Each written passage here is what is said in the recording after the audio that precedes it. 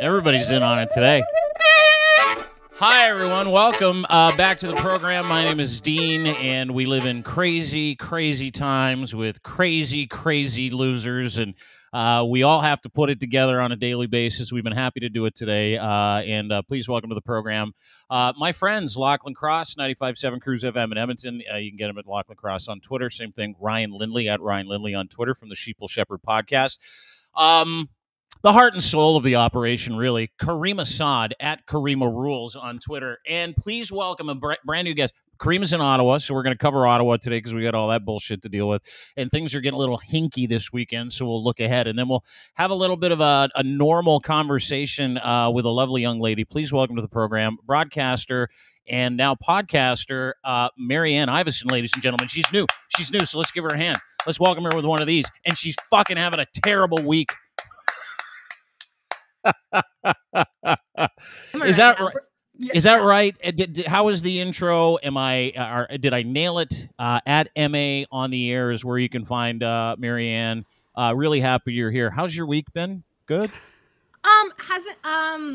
That's super hard to answer. I even know where to start with this, other than it's been an emotional roller coaster. There's been a lot of laughing. There's been a lot of crying. There's been a lot of anxiety and shaking, and I'm struggling a lot. In fact, what you can see behind me is that I'm about to leave. The second the show is done, I'm leaving my home in Lower Town here in Ottawa because I'm terrified. You say terrified, but how far are you from the white supremacist rally? So I've been saying this to my friends and my family. I said, if you told me a week ago that I would have to or want to leave my home because there's white supremacists down the road who've occupied the capital in the city that I love, I would have never believed you in a million years. You would have done one of these? Nah, you're crazy. Crazy. Honestly, yeah, my reality is completely, and Caryma is seeing it firsthand, but so I'm about, just to give you perspective of where I am. Yeah. So I'm in Lower Town. I'm about 1 kilometer away from Parliament Hill. I'm close to King Edward. Oh. So last weekend was really difficult because the trucks were coming in from the bridge off Quebec, and it was relentless, nonstop honking all weekend. The horns were being honked on the way into town too, Mary-Anne? Oh, yeah. All the way down.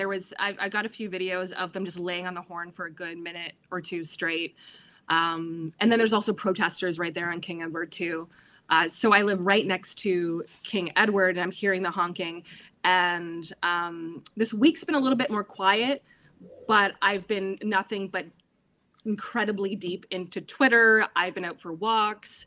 I've seen the trucks and the flags and the swastikas and everything around my neighborhood. And it's the most surreal experience that I don't even know how to describe it, other than it's extremely anxiety inducing.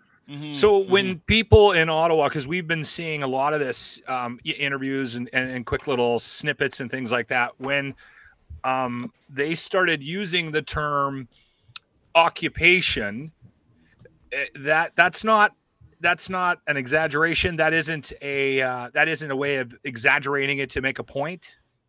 You guys feel occupied? It's this weird balance, I think, because yes, there are videos, and I know this is happening, and I know Caryma is going to say it too, that they're barbecuing and there's a lot of camaraderie between them, and they're grilling out there already? Are those guys grilling? They're playing Billy Street Fest. Hockey. They got road hockey going out there too. I saw that there was road hockey at some point too. They have it planned. I don't know. I haven't seen it happen yet. I saw a soccer ball out today. Oh, did you? Oh. Yeah, they're having a good old time. So I'm having a hard time splitting the fact that there's camaraderie down there, but the fact that they've settled in and the structure that they built next to the Rideau Canal is my favorite comedic relief of the week, because the fact that they were allowed to, I'm so worked up about this.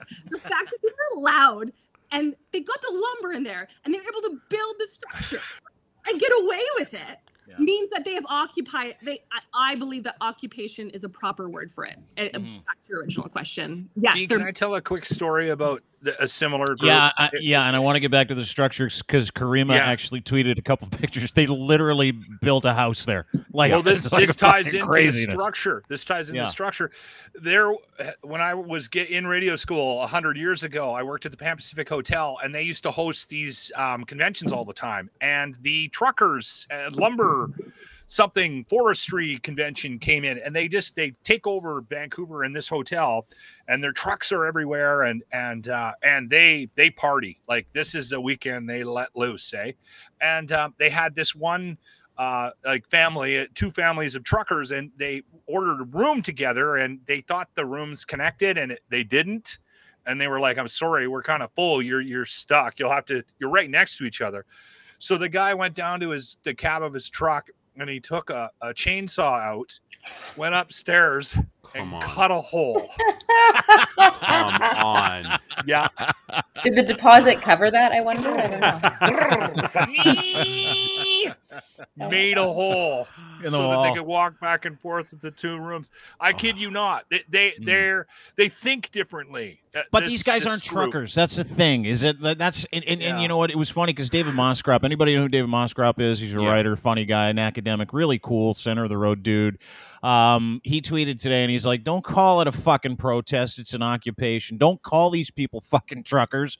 They're degenerate extremists." Like every time someone calls this a Caryma, this is over to you. Every time someone calls this a trucker rally, I get really triggered, and I have to like calm myself down not to go, "Hey, you fucking moron! It's not a trucker rally. There are no truckers, right? Like there are people with trucks, and trucks are the weapon of choice because of the noise and the diesel fumes and all the other bullshit.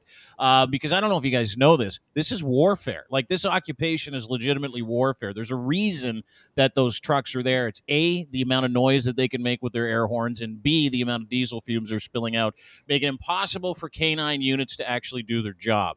So when we talk about the noise, or we talk about the people, these are not truckers making noise, Caryma. You know that. It's an alt-right. You've been surveying this thing for rally. What are they at this point? So there are some truckers, right? But everyone I've spoken to, and to be fair, it's been maybe half a dozen people in vehicles who I've had extended conversations with. They all seem to be sort of casual trucking, right? So that's not their actual bread and butter or livelihood. It's something that they do maybe in the summer for a little bit or on the side, but they're retired.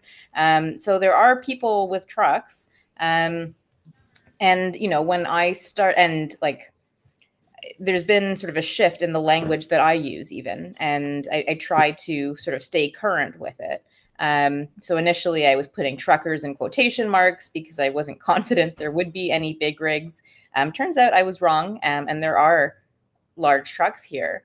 But I think the language of occupation is pretty fitting, given that they've expressed the intent to not leave until their demands are met. Mm-hmm. And getting into those demands, first, here's the beautiful structure that they're building. What is this, Caryma? Can you tell us what this is? So it's a community kitchen. It's a community Look kitchen. at Mary-Anne. Mary-Anne is dying laughing. Look at that. She can't get a hold of it. You got to see this thing. It's like a lean-to built by like 12 drunks. It's fucking hilarious. But what is this? What is it supposed to be? Looks like Randy Hilliard's. So it is. Yeah, it's meant to be like food for people who are participating in this. And it's interesting because the concept is sort of socialist, where it's come and eat what you need and donate, and if you can't afford to donate, no problem, but very like obviously specific to their group, right? There's been talk about feeding the homeless, I think in response to what happened with the Shepherds of Good Hope, right? So a little bit of PR damage control. But I get the impression that really it's for them, right? It's for them. But kind of ironic given how they, disparage socialism all the time. And I think, so that's maybe the nugget of good in this. What's not so good is that they have taken over a public park. And last night I was out there filming this, and it was quite late. And this guy comes up and he's like, "What are you guys doing? Like, what are you doing here?" And I was like, "It's a public park. Like, what? Leave me alone. I'm allowed to be here. Fuck You're off. not allowed to be here." But yeah, and then anyway, he just, as an aside, he was wearing a holdfast toque. So I just pointed to his hat and I was like, "Peter Burgers." And he's like, "Yeah, Peter Burgers." And he's like, "I'm glad you're cool. Like, there's been Antifa here." And I'm like, "Yeah." Jesus. I said the code word. The code word is Peter Peter Burgers. Burgers. Yay, we're friends. But like, point being that, you know, there is this like inescapable hypocrisy between what they preach and sort of how they act. And, you know, it's freedom not for all. That much is clear. And, you know, when I'm talking to people and they're like, "Well, what side are you on?" It's like, you know, I'm on the side of agreeing that the pandemic, everyone is tired of it. But I also like rule of law. And, you know, this, I think, runs contrary to that. And it's not really peaceful in ways X, Y, Z. And yeah, I get the sense that for at least some of the participants here, this isn't just a war on Trudeau, which is, I think, the main objective. But it's also a war on the laptop class. So Ottawa is perceived to be sort of the city of bureaucrats, of people who are coddled, who can work from home, you know, who haven't had their livelihoods affected, and therefore screw them.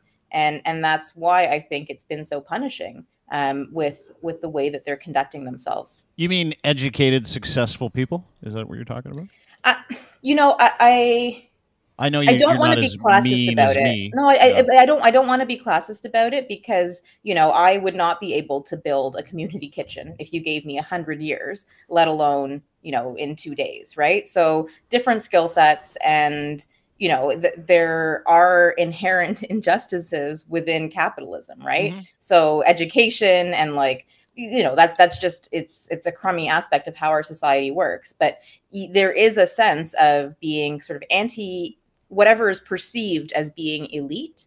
And in this case, I think it's Ottawa residents, even though, you know, we know that the city is much more than bureaucrats and students. Mm-hmm. So this group isn't going to Starbucks and probably misses Robin's Donuts. Great point. Bacon and eggers. These guys. These are Tim Hortons, salt of the earth. Yeah. Coffee time. And there's people. no veggies at that kitchen. Like, it's there just, were actually little veggie bags. Bread. There was a veggie tray? Are you serious? Untouched. Yeah. Come on. Untouched, and the dip was gone. You know, it's took funny it for their bread. It's funny that Caryma's like, "Oh, it's a really cute kitchen," even though it's on Crown land. And because the other day she tweeted a picture of like this buffet the truckers put out that literally looked like some type of like birthing class video, and she was like, you know the cupcakes, like he was like, yeah, I won't be eating here. So you're like, you're pointing it out, but then you're also being like, it's like you're riding this really nice little wave of like, "Hey, listen, Dean, I just don't want to get my ass kicked." Okay. I don't know who's watching your show. I'd be willing to bet if there has been violence, it was a fight between two guys that were trying to decide who was the better griller. Like, I'm sure they have heavy duty like grills, that violence though, is real. So this kitchen is not a joke. I will tell you this. There is no better, like you see Joe Rogan do it all the time. There is no better barbecuer than a redneck. I will say that. It's a thing. Yeah. It's a fucking It's a big thing. one. Yeah. Yeah. So listen, one of the things that we're kind of tracking, and we talked about it over the past couple of days, but the very heavy QAnon presence. Now, Caryma, you followed this woman, and Mary-Anne, you'll like this because you asked me about her prior to the actually coming on. Ramona Didulo. This is a very interesting human being. Have you guys heard of this woman, Ramona Didulo? What's her nickname? The Queen of Canada, the Queen of QAnon. QAnon Queen or something, yeah. QAnon Queen. Ramona Didulo. That's her name. So I did some research into Ramona Didulo. What do you know about her, Caryma, first of all, before we get to the videos of her burning the Canadian flag on Parliament grounds? So, You know what? Stay tuned, folks. I enjoy Mary-Anne. Sorry, Mary-Anne. It's just so That's crazy. I saw her, by the way, was a picture. It was a lighter of her under the Canadian flag. That's how I got introduced to her. Sorry. Oh, that was your first time, like, finding out that Ramona Didulo exists? By the way, if you're ever burning a flag, put a little gas on it so it goes up quicker. Yeah, it was there's a so terrible much joke. fuel and diesel here. Like this was just missed opportunities. But yeah, That's Ramona. the longest flag burning I've ever seen. I know. Well, they're all useless. Sorry, Caryma, go ahead. So she's from Victoria, BC, to my understanding, and she has declared herself the Queen of Canada. And, you know, she spouts a lot of sovereign citizenship, sort of pseudo-legal garbage. Freelance shit, postman shit. Yeah, like Canada is a corporation and none of this is real. And I've sent Justin Trudeau a memo that he's fired, but he's still there. So I'm sending him another memo. And like, they're all about kind of the cease and desist and notice of liability and just totally meaningless I bet documents. she doesn't pay rent either. But what's less funny about her is that she has a significant following, like tens of thousands, like I think 70 or 80,000 followers. That's what got me yesterday was your video of how many people were standing around with the flags, like with that logo on it. It's like, where the fuck are they getting this from? They are there in earnest, like for real. And she tells her followers very disturbing things, most notably, and I talked about this a little bit yesterday, encouraging people to murder anyone who vaccinates children. So she was called in by the RCMP. I don't know what came of that, because here she is in Ottawa giving a speech, not even with a microphone. Like it was a megaphone that they didn't know how to use. Like she was standing on the Centennial Flame, which is off. Otherwise, maybe she could have used that to burn the flag. Well, she was pretty short, so she had to get pretty. She's not that physically imposing. She's certainly not charismatic or eloquent or really. She's a fucking idiot. You know what she is? She's a mentally insane person who's been on several psychiatric holds against her will because she's fucking crazy. And the fucked up part, to Caryma's point, are all the fucking crazies that believe she's the Queen of Canada. It's crazy how many people were there. Watch this video and the seriousness of her posse. And I'm pretty sure they spell posse with a U. But watch this video of these guys walking her up to the stage. This is like, it's the weird, and she's legitimately just a crazy person who's been under psychiatric evaluation and psychiatric watch for like most of her adult life because she's fucked in the head. But watch this.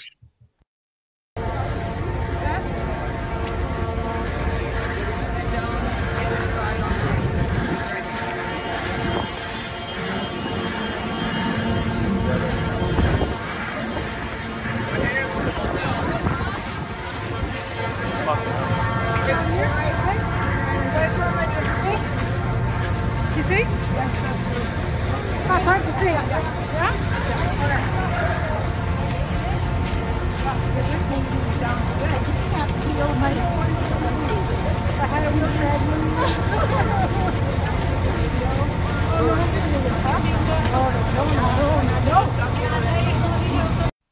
So there you go. That is Ramona. We're in trouble, everybody. We're I like, have a question. concerned? Yeah, Mary-Anne, go ahead. Okay, so if there's this woman who has been known for saying that she wanted people who said children should be people who vaccinate children should be murdered, right? That's what she said. Actually, shot, right? Yeah. Shot. Okay. So why was she allowed to go on to Parliament Hill? I don't have an answer for you. I get the sense that people who aren't following this movement would have no clue who she is, and rightly so, because her sort of network or community is sub level, right? And you know, she's not someone who we're going to see on the news because she is a nobody.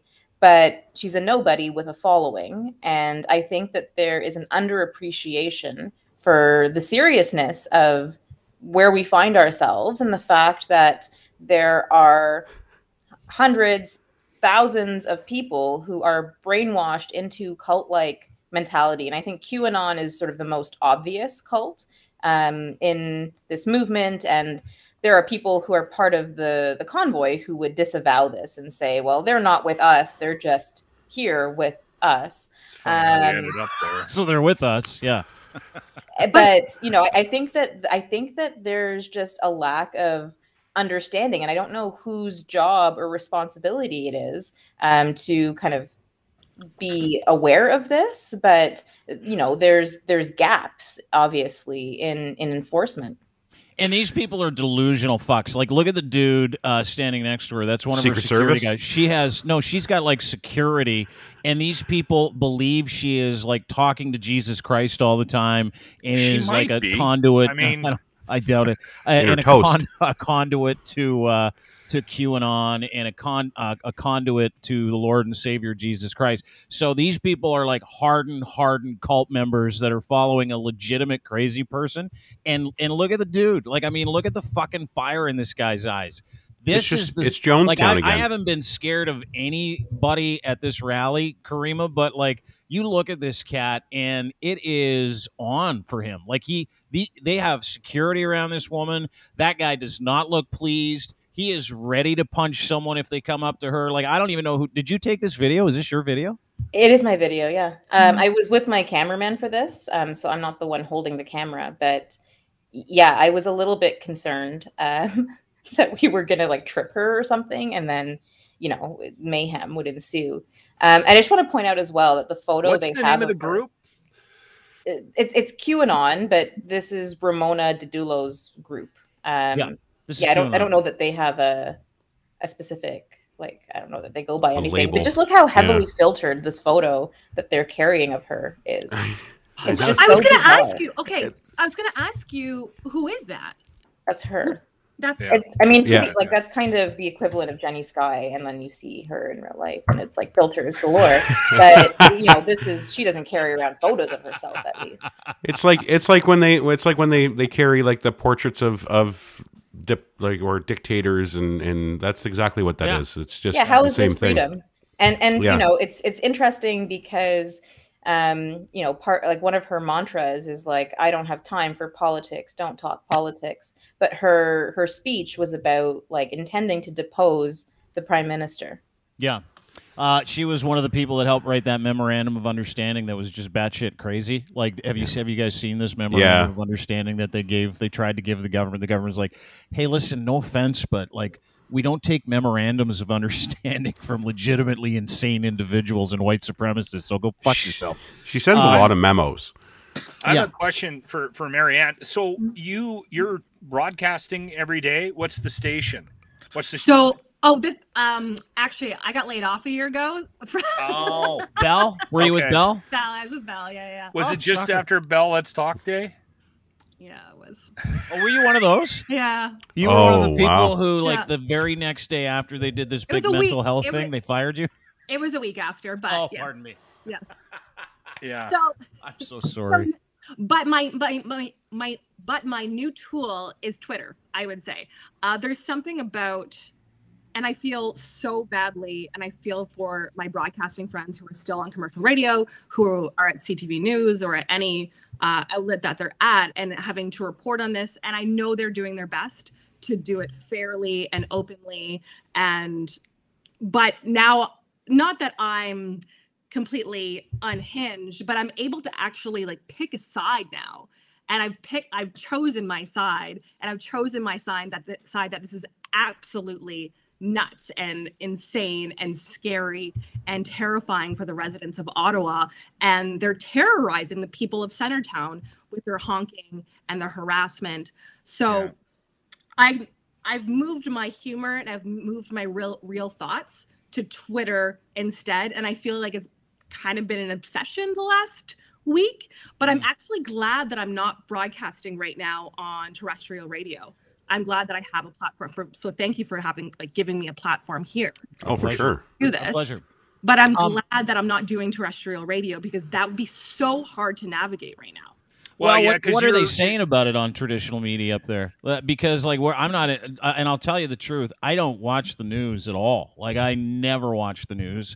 I never follow traditional news sources. I always go to source material for and then I go and talk to people. That's my news, right? But how is this being portrayed in Ottawa by your former employer or other mainstream people? Because we only get the outside view, right? In Alberta, they're calling this a victory. And everybody out there thinks nothing's happening. I'm not hearing that. I know you're kidding, but I am not hearing that this is the people that are at the border crossing did sort of take credit for Kenny's speech last night and thinking, we got to the dill hole. He's loosening restrictions. Keep going, truckers. And I'm like, why does that make me so angry? But how is this being portrayed in Ottawa, Mary-Anne? Who I follow a lot of my friends at CTV Ottawa. That's mostly who I've been following, and CFRA. But they're doing their best job at being fair and balanced. So this past weekend, Evan Solomon from CTV News had a beer can whipped at his head. I'm not sure if you saw that video.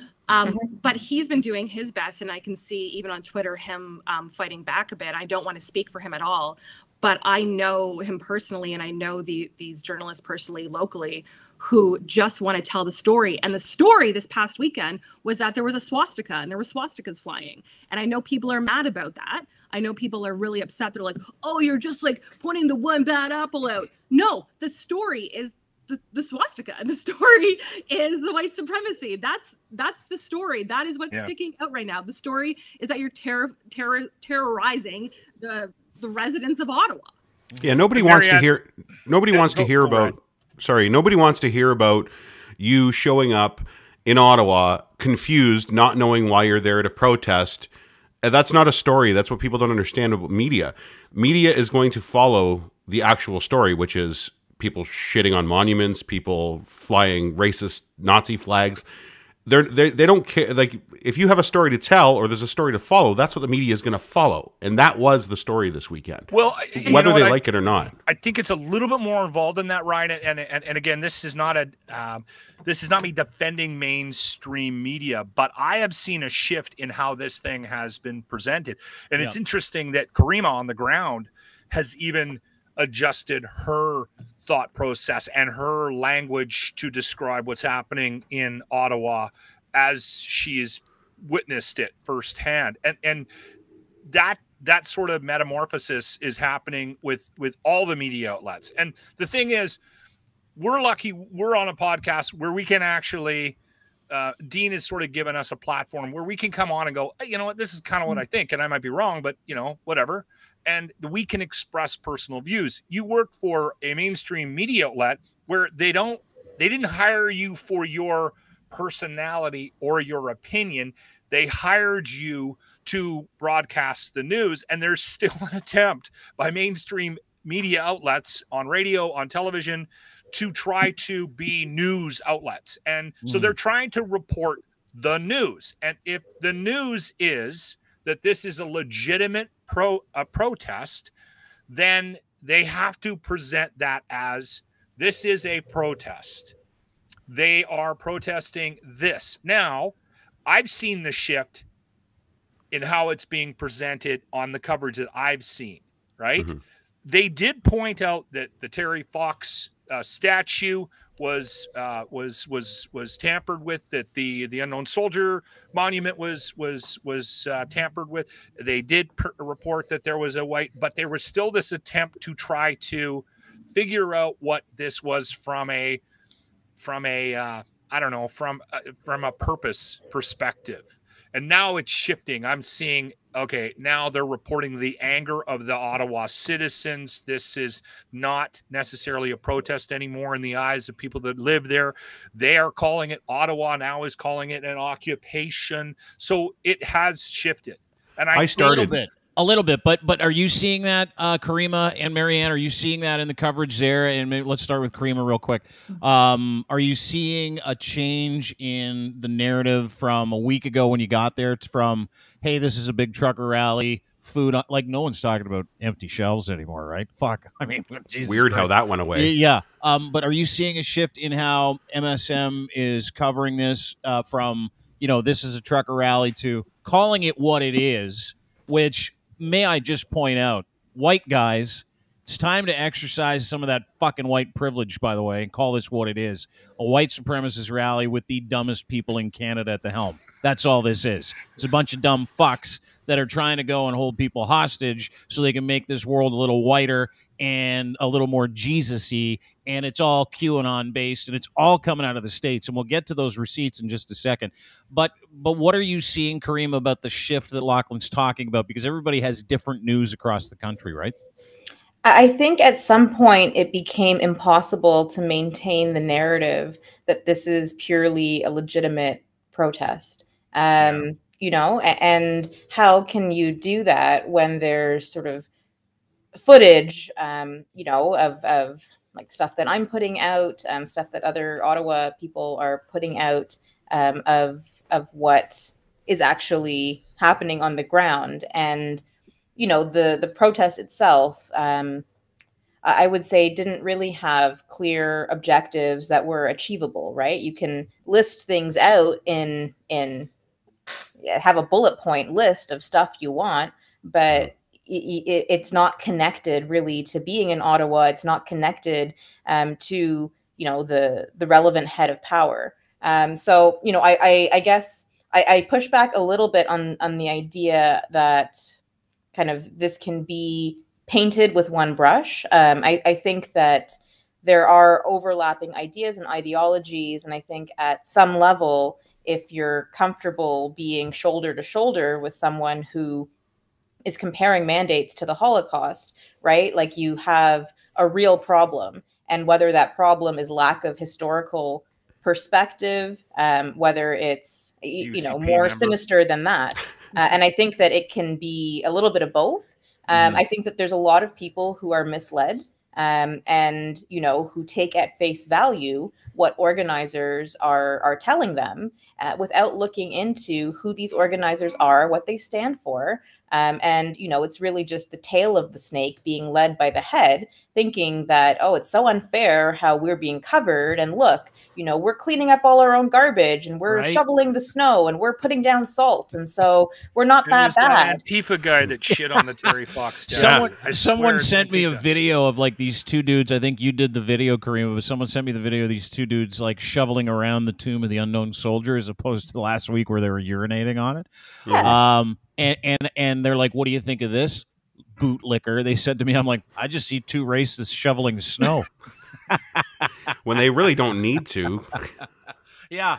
Like, but that's like the effort they're going to look like they're not exactly what they are. Mary-Anne, to your point, I mean, it's unbelievable. You've been there. Have you been down to see what these people look like and how they're acting, or have you stayed away from it? So Saturday morning, out of complete curiosity, I walked down, and I genuinely wanted to have some conversations. So I went down to the Alexandra Bridge, and I saw thousands of people on foot. It was closed at the time for traffic. Thousands of people on foot crossing over, and it was peaceful, and there was children. And one of my favorites was this guy in a megaphone saying, "Welcome, thank you for bringing your children. You are such good parents. Fuck Trudeau." So I ended up having some conversations, and although I didn't fully understand what they were saying, it was a lot of freedom talk. I really genuinely was trying to be compassionate and empathetic, and listen to what they had to say, because there was thousands of people crossing, and I'm like, this is surreal. This is a big deal. This is serious. Maybe I should listen. Actually, there was this woman, bless her, who asked me to sing the national anthem with her as they're crossing over the border. And I said, and I'm not really comfortable with that. And she said, well, do you at least know the words? I'm like, yeah, I know the words to the national anthem, but I'm not going to sing with you. I'm sorry, I don't feel comfortable, but you do your thing. And I'm not exaggerating at all, but this is what she did. Out loud, as these people are crossing with their flags, and they're just so excited with their families. And she's like, "Oh, Canada." True patriot. She needed you. She needed you because You left her out to dry. she Wow. forgot the words, Mary-Anne. That was why she was asking you to jump in. I didn't know the words. So this is my experience. And then I walked down to Wellington Street. I talked to a cop. I observed it. I felt really uncomfortable. So I did walk down and observe it. And I've also been walking around the neighborhood, grabbing coffee, kind of almost peeking from afar, listening to the horns. I can hear the train horn at night from my place about a kilometer away. So I've been observing from afar, and I've also, of course, the horns. Actually, there's an Airbnb across from my place, and they were staying there last weekend, and I'm pretty sure it's probably gonna be booked this weekend too. But I'm getting out of Dodge, so You should rent your place out to one. Yeah, Make a you couple should of yeah, bucks. yeah. You should do it. You Throw should it rent up your place. real quick. Dude, well, we were talking before. Your dating app's been going off like a dinger, hasn't it? Because all these sweet men coming to town. My girlfriends and I were having this conversation. Do you remember the guy in the Mike Myers mask? Yeah. Yeah. Do you remember that? So I'm You're just gonna dating. admit that I'm going to admit that. Yeah, we're together. You're dating Mike going Myers. Well. That's unbelievable. And you're scared of these guys? That's awesome. He's a sweetheart when he takes the mask off. I may have very misunderstood. screenshotted it and made him made a Tinder profile, not a real one, but I screenshotted it and shared it on Twitter. Like I pretended that he made and his occupation was murdering. So is it like, is there a lot of stuff in that right now? Like the are you dating app? Are you getting a lot of swipes? Are you getting a lot of, hey, yeah, I like Mary-Anne. That's all right. Let's go check that out. I came to town for a good time, not a long time. Are you getting some of that? And a shower. The convoy boys. Yeah, the convoy trips. Yeah. I haven't swiped at any of them, but it's a lot of, so my red flag is here for the weekend. Yeah. Or can you meet me down at the truck on the corner of... Look for the green Peterbilt with the get off with the Yosemite Sam with the guns on the mud flaps and the truck nuts. That's where you'll find me. Flag on What's that, Caryma? What'd you swipe say? if I can use your shower or something. Swipe if I can come to your house and take a dump in your powder room. The shower. Charge them $25. Okay, listen. I've thought about this. I've thought about putting flyers and just charging $25 to come sort of use the bathroom, use the shower. I really have, and you're a terrible business person. You're a terrible see. business Caryma, person. Those guys would pay $100 easy to use your shower and take a dump. They're going in the street right now. No one's going to pay me $100. Is it true the cops took away all the shitters too? I heard that. I heard the cops took away all the shitters. And I don't know what public toilets they're talking about. Apparently, the city of Ottawa did. Removed. The city of Ottawa put about a dozen of them out on the weekend. I think it was Saturday or Sunday. Exactly. Well, but they didn't. I don't know if they maintained them because they can't get the honey wagons in there to pump them out. Dude, they're gone. They pulled all the biffies out yesterday. But what did Ottawa police like? They're not fucking around anymore. Apparently, that's what I heard. Just to your point, Mary-Anne. Yeah. Did you guys watch the press conference today, Caryma? Yeah. What did you get out of that, Mary-Anne? Any comfort of them saying, "Hey, listen, we get it. We're going to crack down. This is bullshit." So it's actually the most comfort I've had in a week. So when I first started to panic a little bit and realized that I have to leave for the weekend was on Wednesday when they had released about the firearms and potential connections to funding from the U.S. And the Randy Hilliard tweet also got me too. That was beyond. Yeah, that was something. So that's when I started to worry. But I know logically that there's deeper actions and people who are smarter than us who are trying to navigate this and don't want it to be public. But the public perception was, and the public perception is, that they're not taking care of us. So this is gold. So my friend lives down the street right next to King Edward, which is a busy street, by the way, for people who don't live in Ottawa. It comes right off one of the main bridges from Quebec to Ottawa, and it's like a 3 or 4 lane street. So my friend Jameen lives right next door, and she snapped. And 2 of the lanes out of 3 lanes were blocked by trucks. So she walked into traffic and stood and blocked the 3rd lane and put her hand out. Just a pickup truck stopped and didn't do anything and didn't honk at her or anything. And the truckers, the protesters, said, "What are you doing? You got to move." And she's like, "Nope, I'm going to stay here." And so she stayed there. They called the cops on her. And the cops came within minutes and removed my friend from the street. There's a lot of this just raging fucked. Hypocrisy. It's. I know it was for her safety. Like, I understand that completely. Of course. But so Dean, back to your original question. So, so it hasn't so public trust. I'm really worried about how it's going to go moving forward, because I think that has been severely damaged for Ottawa residents, especially living downtown. But when they finally decided and said this week from the news conference this morning, it wasn't perfect by any means, but they said we are taking action. We're adding over 100, both RCMP and police officers who will be in uniform and not in uniform. They're going to be patrolling the streets and the neighborhoods and cracking down. So it sounds like, my understanding is, it sounds like they're actually cracking down.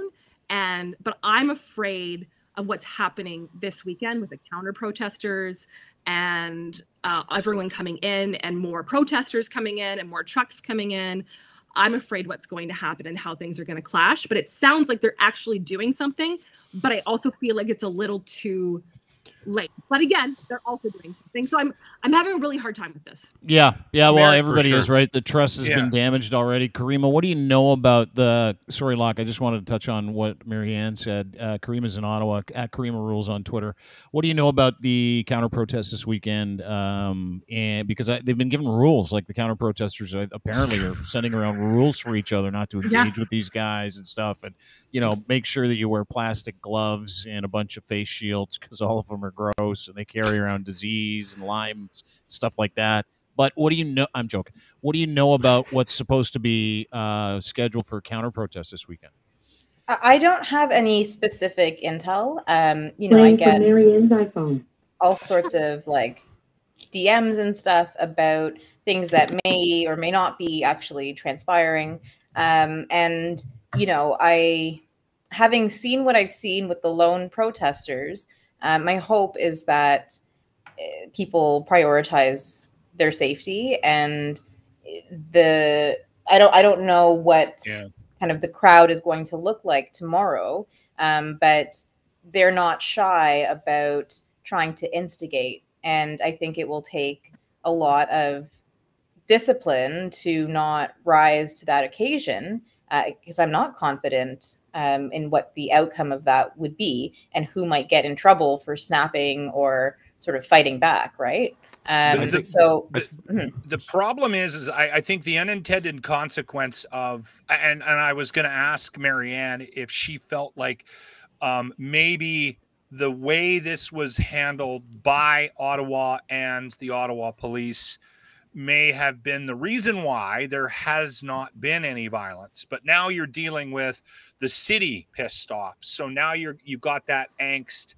So that's the unintended consequence of it. And now you're probably right. There is probably a lot more concern now that people are like, fuck this. If they're not going to do anything, I'm going to go show how I feel. And now you're dealing with the possibility of conflict, and that's unfortunate. But do you, at the beginning of this, were people in Ottawa thankful that the police kind of just let them do their thing because there was concerns that if they had stepped in, there might have been violence? Or is that just me speculating outside looking in?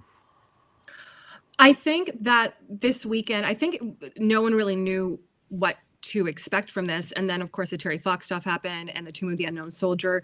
So I think the weekend was a little bit of a blur. And then we all kind of let it settle in throughout the week and saying, they're still here. Why are they still here? Why is this allowed to happen? Why is the honking and the harassment and the racial slurs? Why is that still allowed to happen? And why are they letting them push wheelbarrows of diesel fuel through? And why are they letting them refuel? Why are they letting them set up the structure? So there's so many questions along the why are you letting them do this? Like, why is this still happening? And why are you letting them settle in so much to the fact that now it's like they're home and they feel super comfortable here and they've occupied it completely. And that's where I think it's going to be a powder keg, because they were treated with such like a welcome mat rollout for them to show up.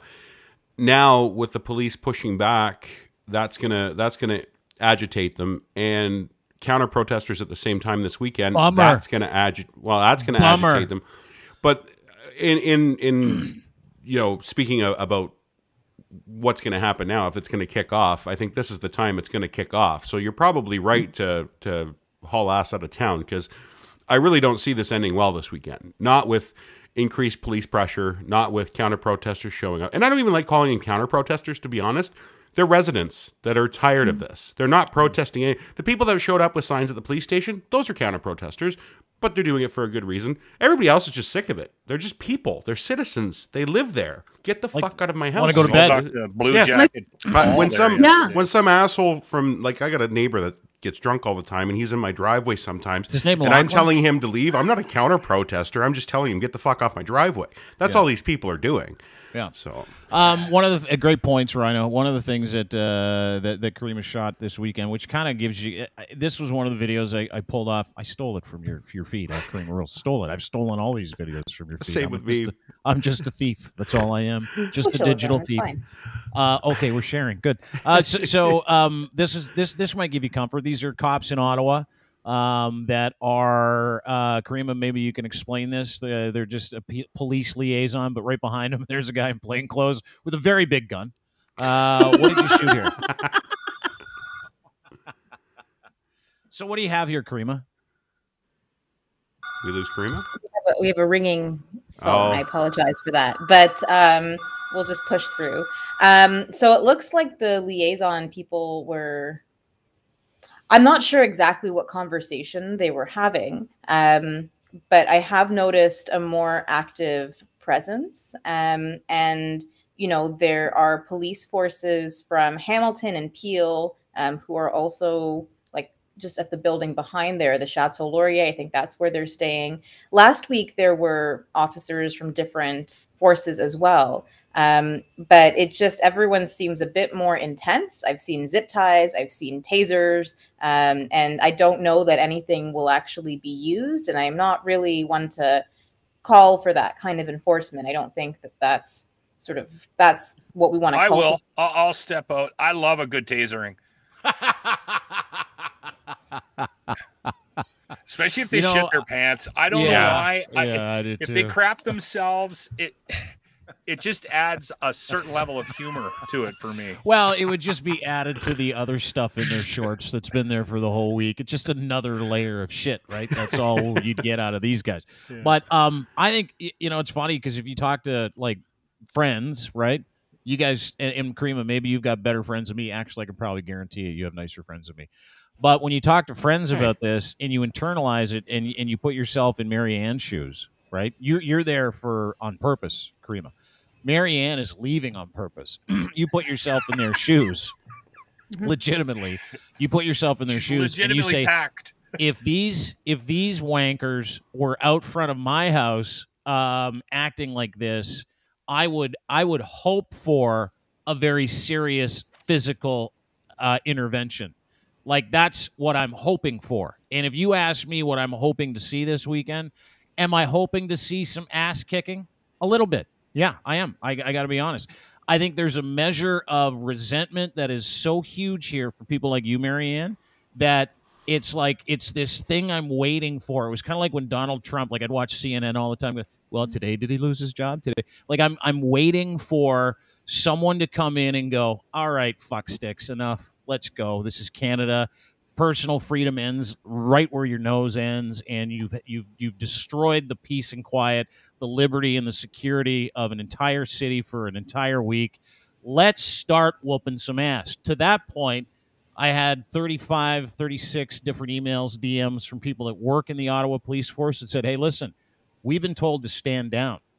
We've been told not to interact with these guys. We've been told to just keep the peace and keep protesters away from them. I don't know if that's the wrong move, Dean, honestly. Well, I don't know if it is either, but I was super buoyed yesterday by the fact that, like, just personally getting all these notes from Ottawa cops saying, you know I shouldn't say this, but we just want to go and kick that ass. Like, we've had enough, too. Our families live in this city as well. And that's why I kept jumping in when we were talking about the police, because I understand the difference between how certain protests are handled and whether it's the left or the right or an indigenous, like, I get all that. I'm wondering if it was done on purpose, right? And that it didn't actually have anything to do with the fact that they were white, right? Like it's not hard to wave that flag, and it should be questioned, but I felt bad for they're being hauled out on the carpet for something that they might have been told to do. That was all I was saying all week, right? Well, getting to the nitty gritty of this is I wrote a piece on this morning because, and it's just titled. I'll give you the title. It was kind of a low key title. Fake trucker convoy, nothing but quote Canada's dumbest racist co-opted by smarter American racist and noted pedophiles. Now, if you look at the individuals involved in this thing that are super QAnon people like Ramona Didulo, who yesterday, by the way, not sure if you saw this, decided to light up a flag.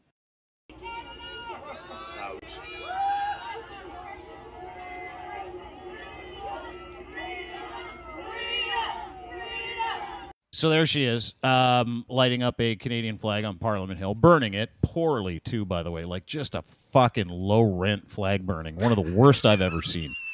Like one of the worst. Yeah.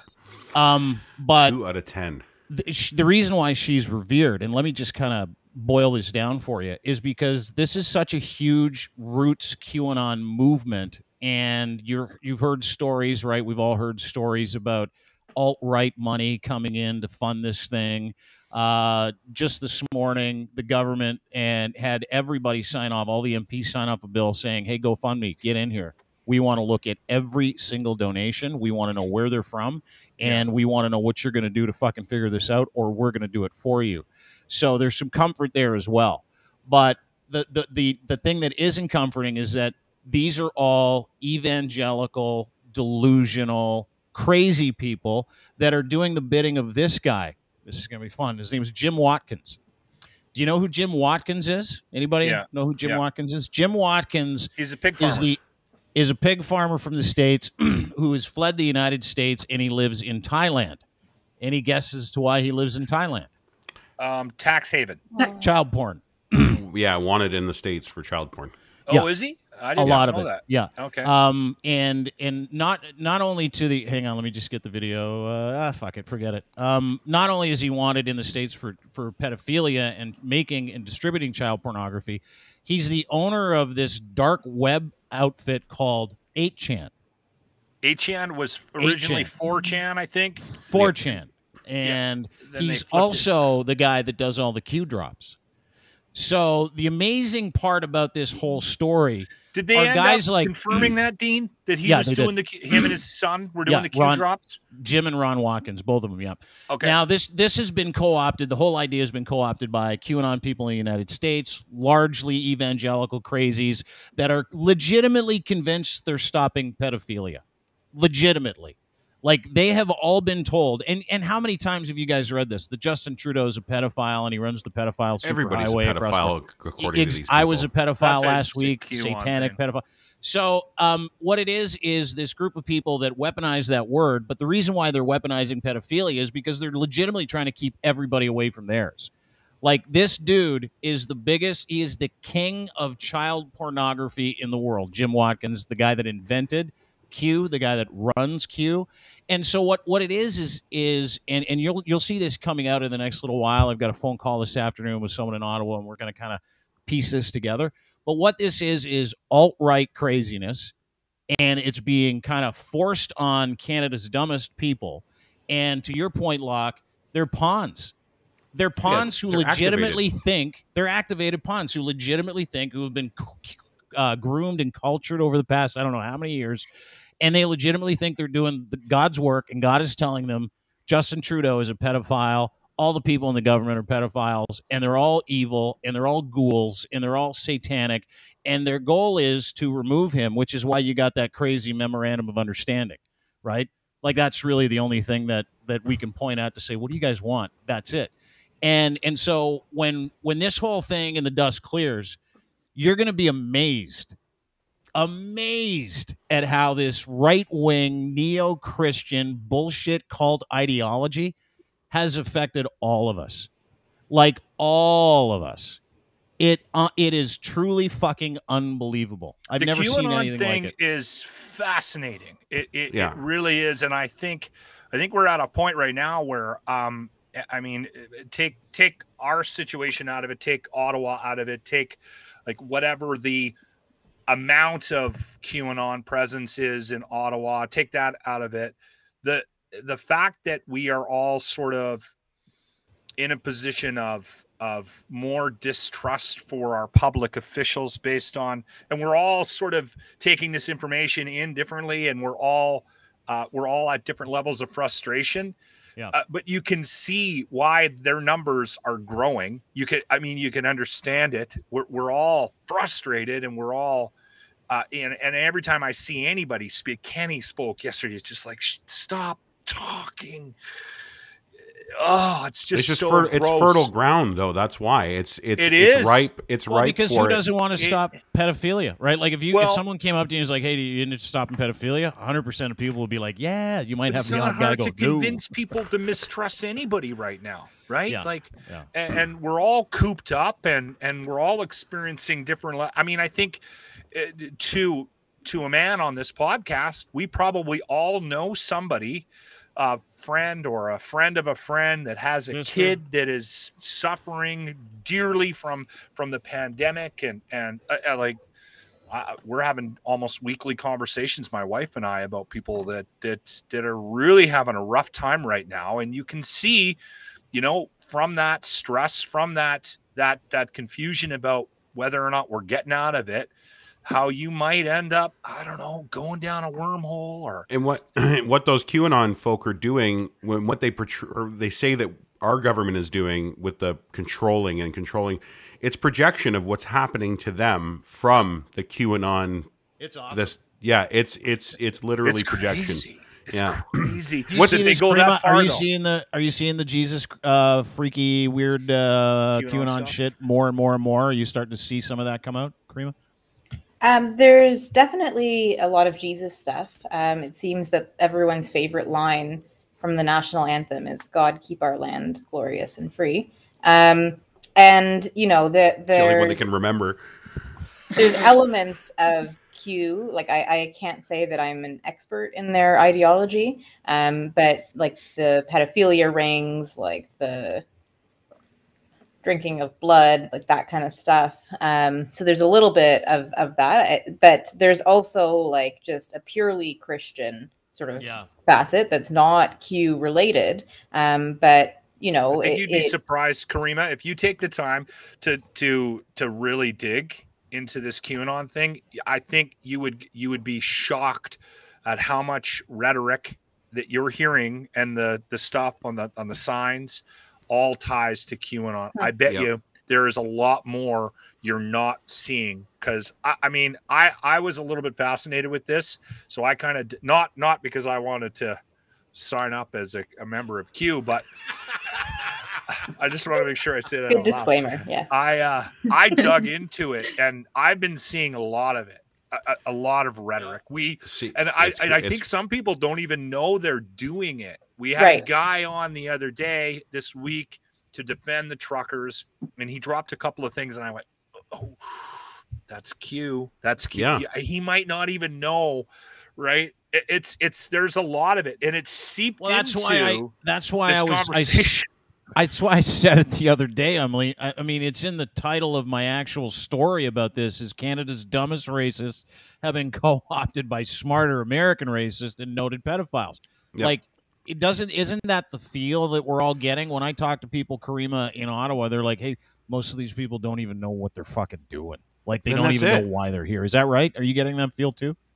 Definitely. Or their understanding is quite shallow, and not actually. It's certainly not policy based, and they're just here for freedom, and that's the most that can really be said. We want to end the mandates. Well, okay, which mandates? The ones that are provincial? And they're like, well, if the federal government does it, the province will follow too. That's not how it works. Well, the money comes from the federal government. There's still the Constitution. Like, the thing that they swear they want to uphold, they don't understand.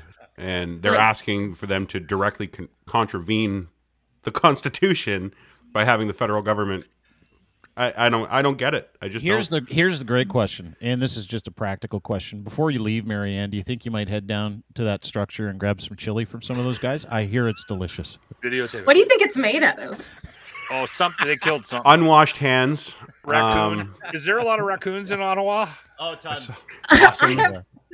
There's actually a squirrel that comes on my balcony every day. Oh, Not that anymore. thing's done. I've actually That's a had hat squirrel. It is not awful. Yeah, that's weird that you had squirrel. Maybe I can turn it into a war squirrel. Maybe I can like stay. Not bad. Yeah. So you're leaving, Mary-Anne. Mary-Anne joins us. Mary-Anne Ivison at MA on the air is where you can find her. She's leaving her. She's all packed. Left her bags behind her. Yeah. That was just, hey, as soon as we wrap this thing up, boys, Gone. fucking gone.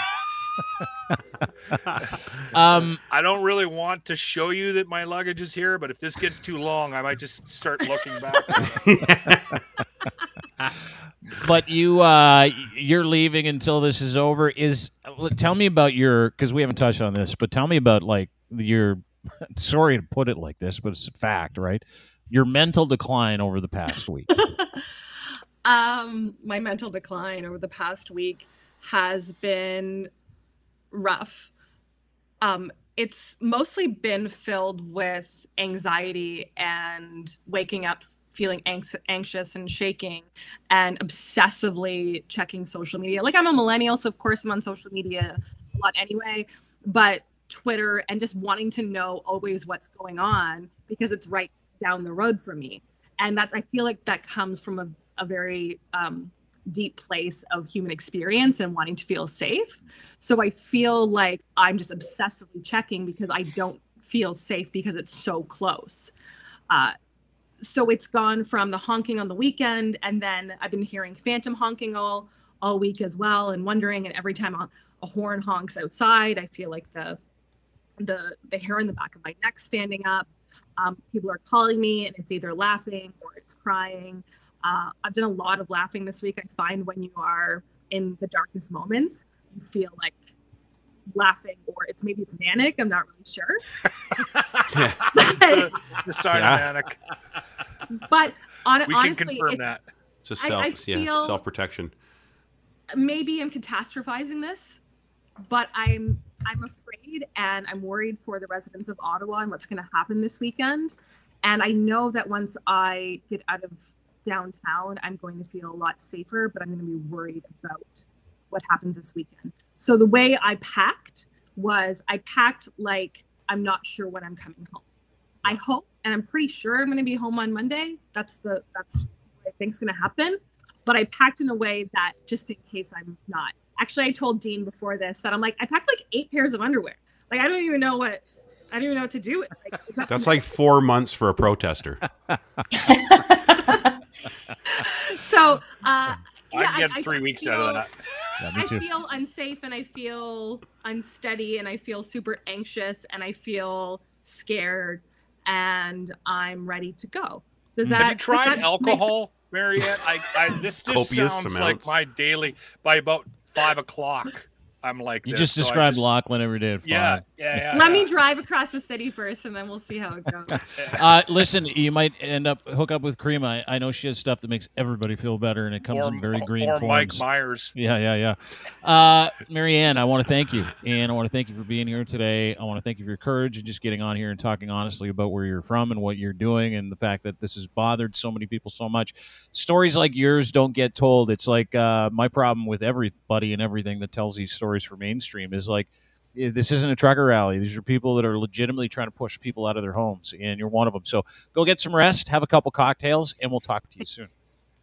Thank you. It was nice meeting you, Mary-Anne. Yeah, it was great meeting you. Oh, nice to meet It was you. nice to meet you. And Caryma, good luck this weekend, and I will be following you from afar.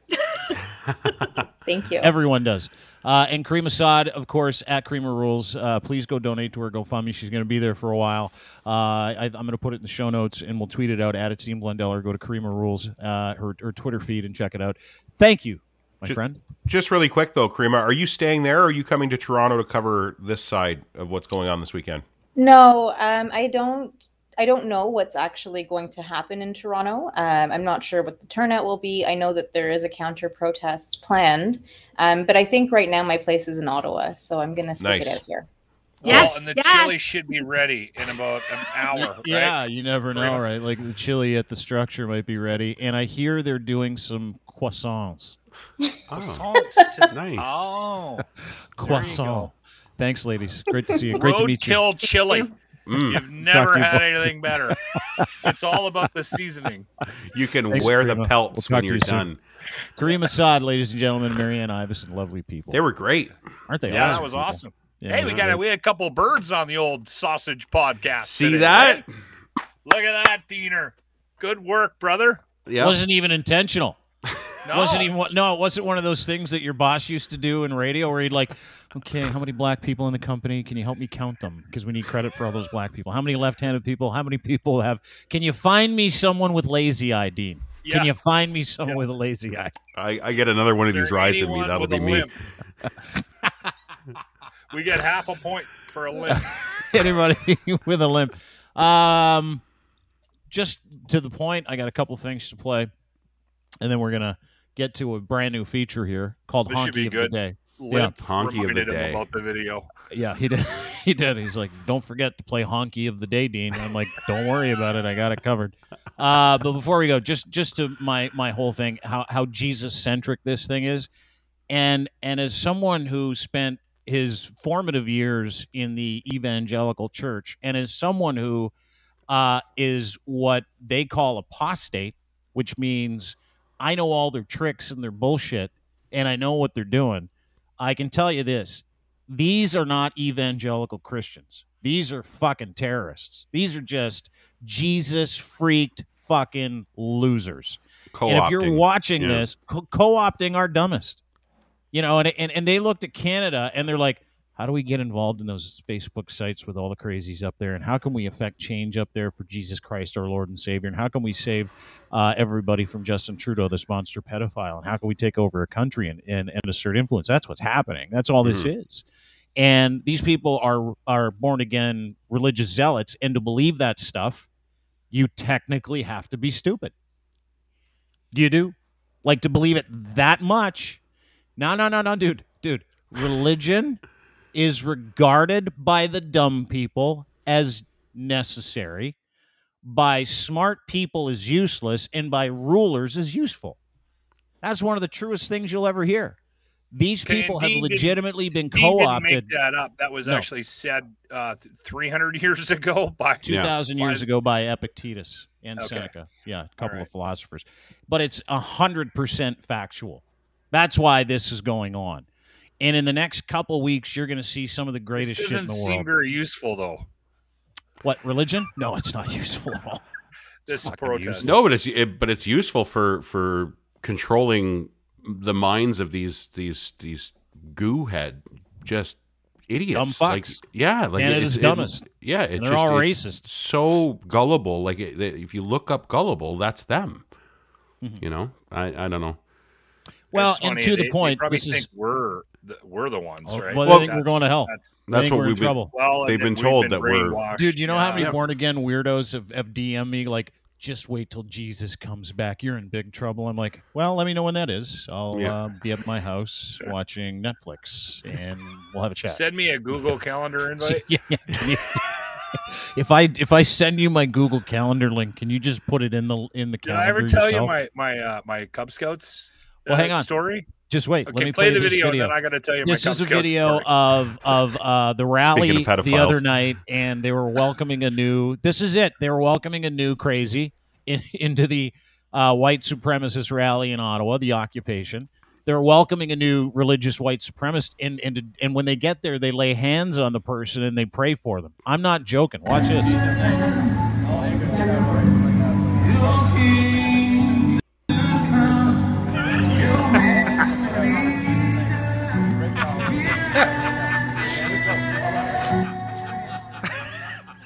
By the power of Hudson Bay.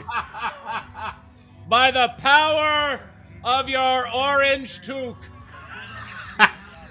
What are they doing here?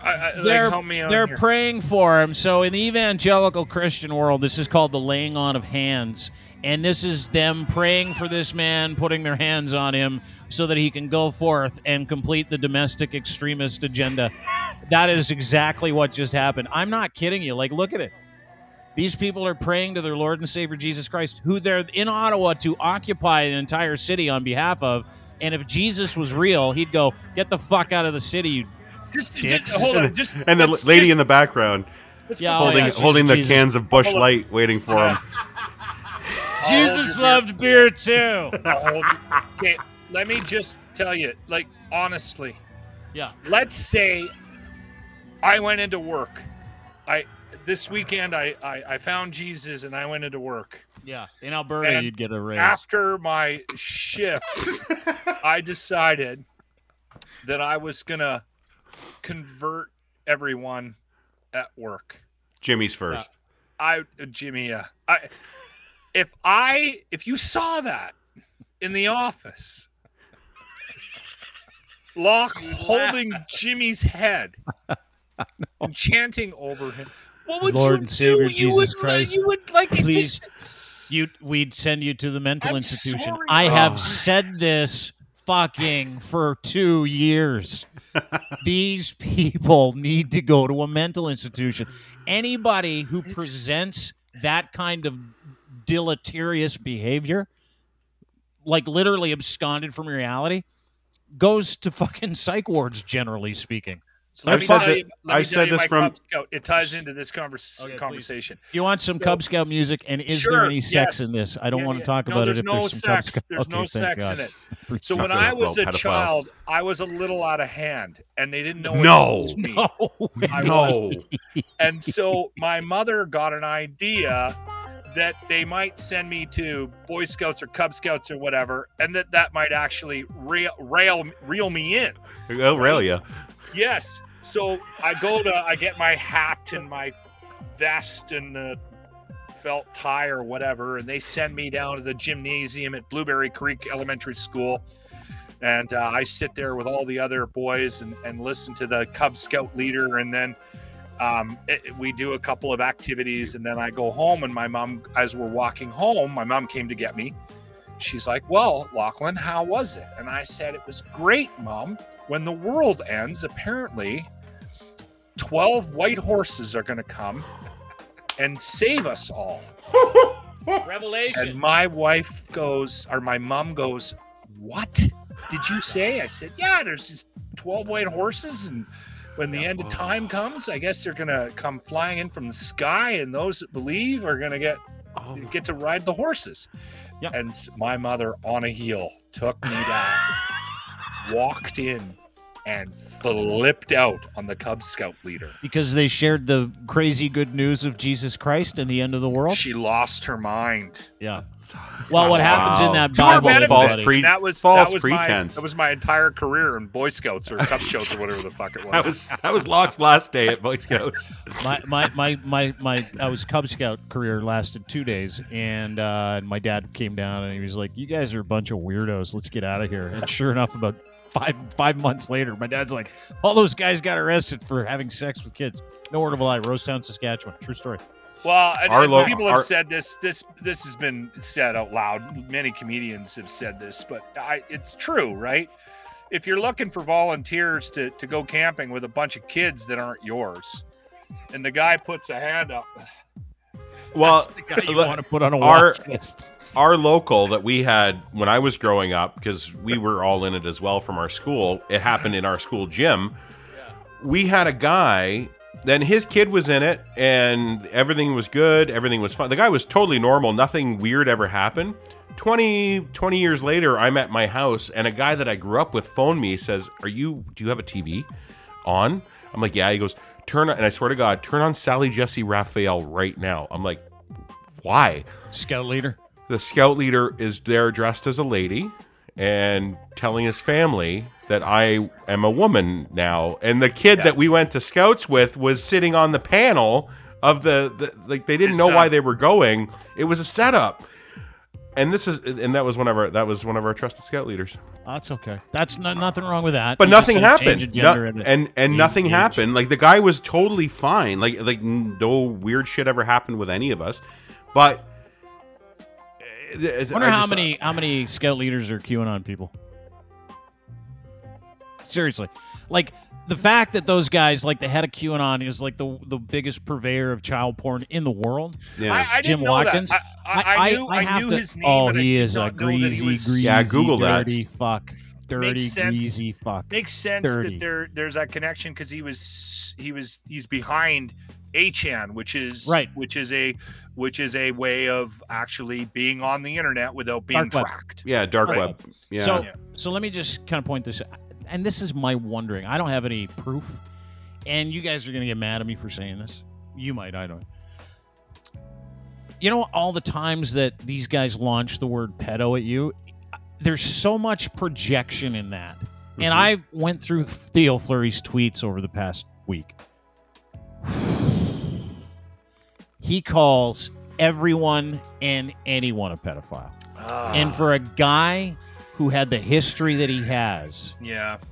and knowing the lineage of people that commit those crimes after they've been committed on them, I gotta wonder about how many of these people this is an offensive move to keep everybody away from their browser history. I do. I really do. At what point do we, like, where's the line when it comes to feeling for him and railing against him, like, because of what he's gone through? And I get it. He's not right. James summed it up perfectly, Ryan. James said, by just asking, should we feel sorry for the guy? I think that just being aware of it, Ryan, is enough. I think he's a little off the deep end. And I think it's okay. If he's pushing at you, you can push back. Yeah, because he's got such a following, and so many people are buying into his shit that he posts because he's an influential guy that is broken. He's a broken man speaking nonsense, but people that looked up to him or people that idolized him as kids growing up, I love Theo.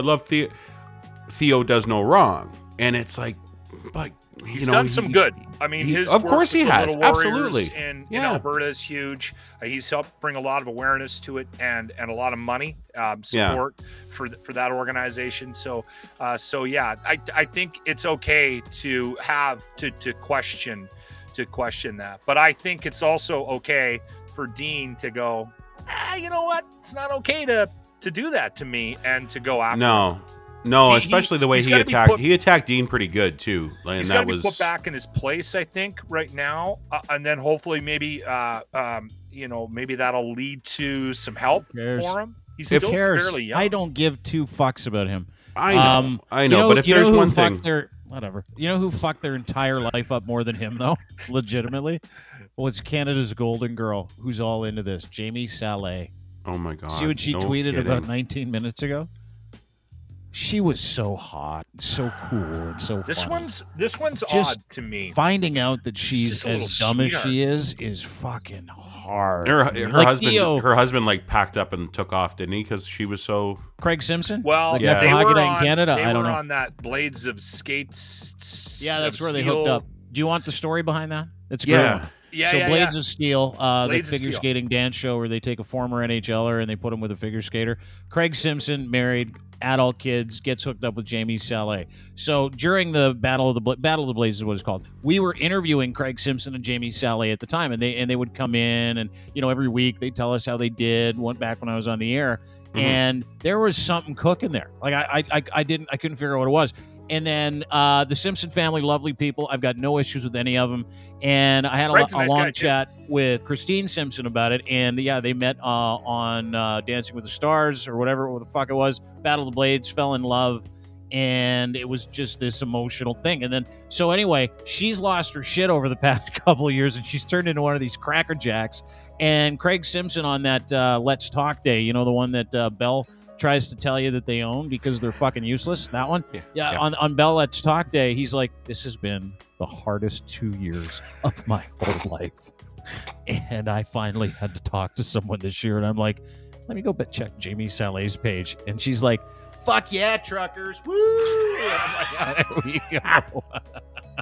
She might have got in. She might, like, somebody got into her, right? That's kind of it. And again, like I said it before, I think it's I'm surprised at the number of conversations I've had recently in the last month about in and around friends and people that I know, family members that are having real serious struggles with the pandemic. A lot of like what? Attempted suicides, kids having issues. Like there's just a lot of anxiety, and a lot of COVID has really messed some people up. And I think part of that could be your online, somebody you touch base with somebody on a Facebook Messenger, and you're you not allowed out of your house. You're getting angry at the government. Yeah. Yes. Yeah, it's a perfect storm. It's a perfect storm. It is. Yeah. I get it. But this is why I go back to I'm my drinking original 48 pack statement. a week now. Are you It's really? supposed to last me too. At least that's what I told my wife. I have been plowing Can I ask you through a question Bud about the Lights. drinking? Will you sometimes buy 2 cases, leave a case in the back of the car, bring in 1 case, and tell your wife you only got 1 case, and then when she goes to bed, go up and get the other case, and then hustle it down to the basement and hide it underneath something? Do you ever do that? I don't really want to get into my hiding liquor. I just heard a from my story wife's about Dean's conversation. life, formerly. That's what we just heard, is what Dean used to do. Yeah, I totally did. Dean When I was used to on have the bottles piss. of booze in the I did. Yeah, you had him in the toilet. back of the shitter and Oh, everything. dude, I Yeah. loved booze so much, and I knew, and it was so important to me. You didn't want to have those conversations with as Ryan takes a drink. Oh, I've got no problem with it. No, like you don't like talking about you hiding booze from your wife, going getting 2 packs instead of 1. I would get like 2 bottles of vodka plus some Southern Comfort plus something else. I would get the 1 bottle of vodka, put it with the booze, and then I would hide the other bottles. But I would smart, right? Because I would be too drunk and wouldn't remember where I put them. This is like 5-6 years ago. I'd put like a beeper or a fake cell phone with them that I could phone and activate an alarm so I could go downstairs and find where I hid the booze. Red flag? Not really. Who are you calling? I'm not Smeared going off. to judge. I am not going to judge. If there's anything that can be taken away, is it's been a real indictment on the government funding of education and of mental health supports that we've seen on full fucking display the last 2 years. You know what though, Ryan? I get that, and that comes up all the time. But I think it's important to say this out loud, and this is I've tried to take some ownership over where I'm at right now, right? And how I've been dealing and interacting with people, and I think it's important to put some onus, because we have developed this really, really strong, and I don't know where the hell this comes from. There's this like growing and bothersome increase in the victim society in the world that we live in right now. And I think we need to, you know what? Listen, figure out what you need. The victim class. Have you're the talking about. conversations you need to have. It's okay to admit that you might have an issue, but take some fucking ownership. Right? You know what I mean? Like, was anybody gonna get you to lose the weight you needed to lose? Right? No, you had to fucking do it on your own. But I'm also not somebody that's falling into these things that you're putting a lot of faith in the people that are falling for this shit into being self-driven to help themselves, or just and they're being not there even to help. aware, being self-aware enough to go, hey, you know what? Maybe I should learn. Like they can't. They're not self-aware. They're fucked. Yeah, we need more of that. And is this there a is way to teach it? So this brings up, and I think it brings up a good question to the censorship bill that they keep on screaming about. Do you think social media needs more regulation, or do you think it should just stay the way it is and everybody just figures it out on their own? You know what we never counted on with social media? Like the dumbest of the dumb. We never counted on that. Like we were like, oh, great way to share information, great way to network, great way to show everybody pictures of you at the cottage with your kids. Yeah, that honeymoon's over. Yeah.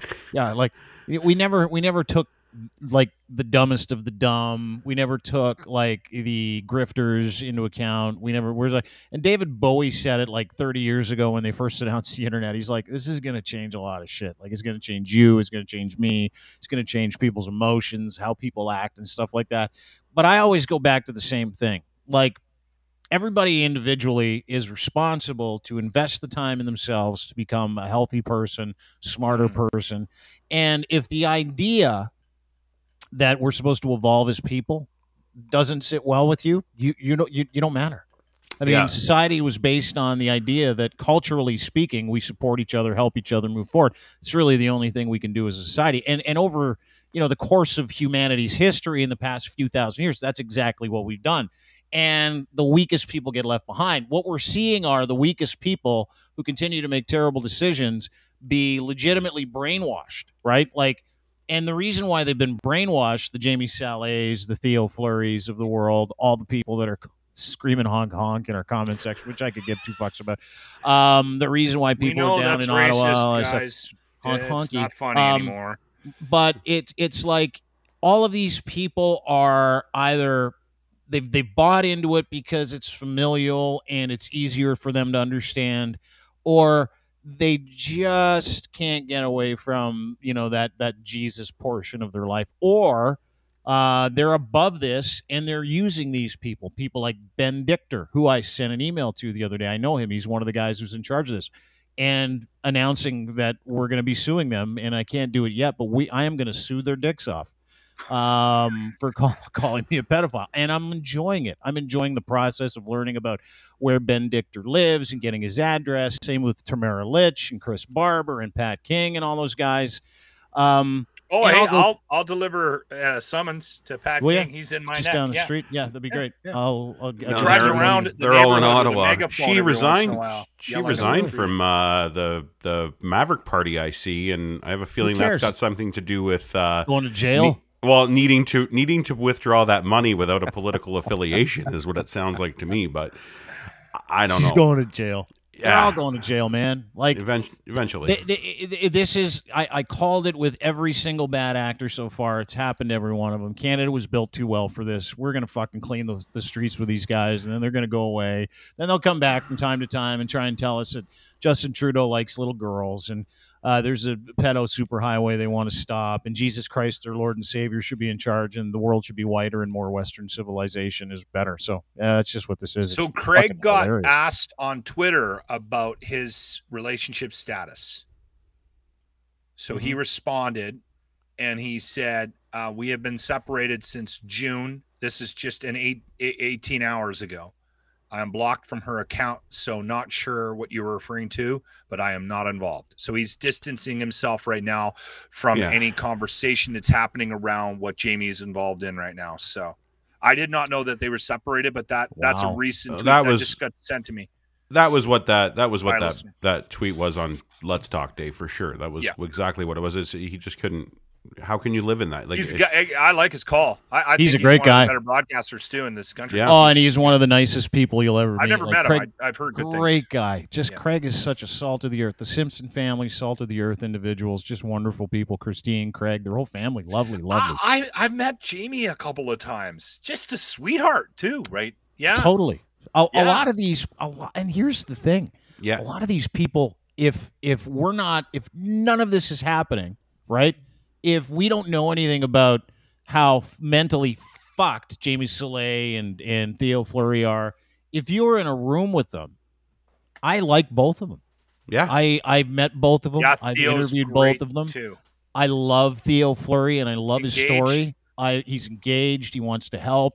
Good thing with Jamie. They're the same kind of people. It's like empaths of the 12th degree are co-opted for this stuff. I don't know what's in Jamie Salet's past, but you can pretty much point to major trauma being the reason that each one of these individuals is so into it. And you can also point to cognitive ability or lack thereof.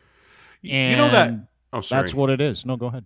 No, you know that that syndrome where people want to be affected by something like a handicap or like there's that guy that was running around in the wheelchair that wanted to be in the wheelchair, but there was nothing wrong with him. this victim class that you always bring up, I think you're right when it comes to this, especially with middle-aged or middle class, middle-aged white folk that don't have any sort of thing to really bitch about. There's no oppression. There's no, and they see the attention that Black Lives Matter get. They see the attention that Indigenous matters. Things like a real no, and it's one of those. Wow, if I just cry, I'll get attention. It's so.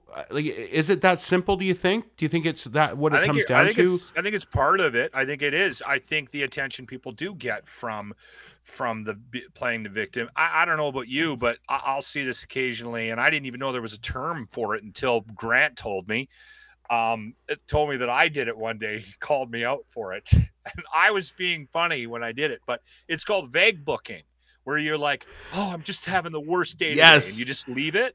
And you just see just a stream of comments.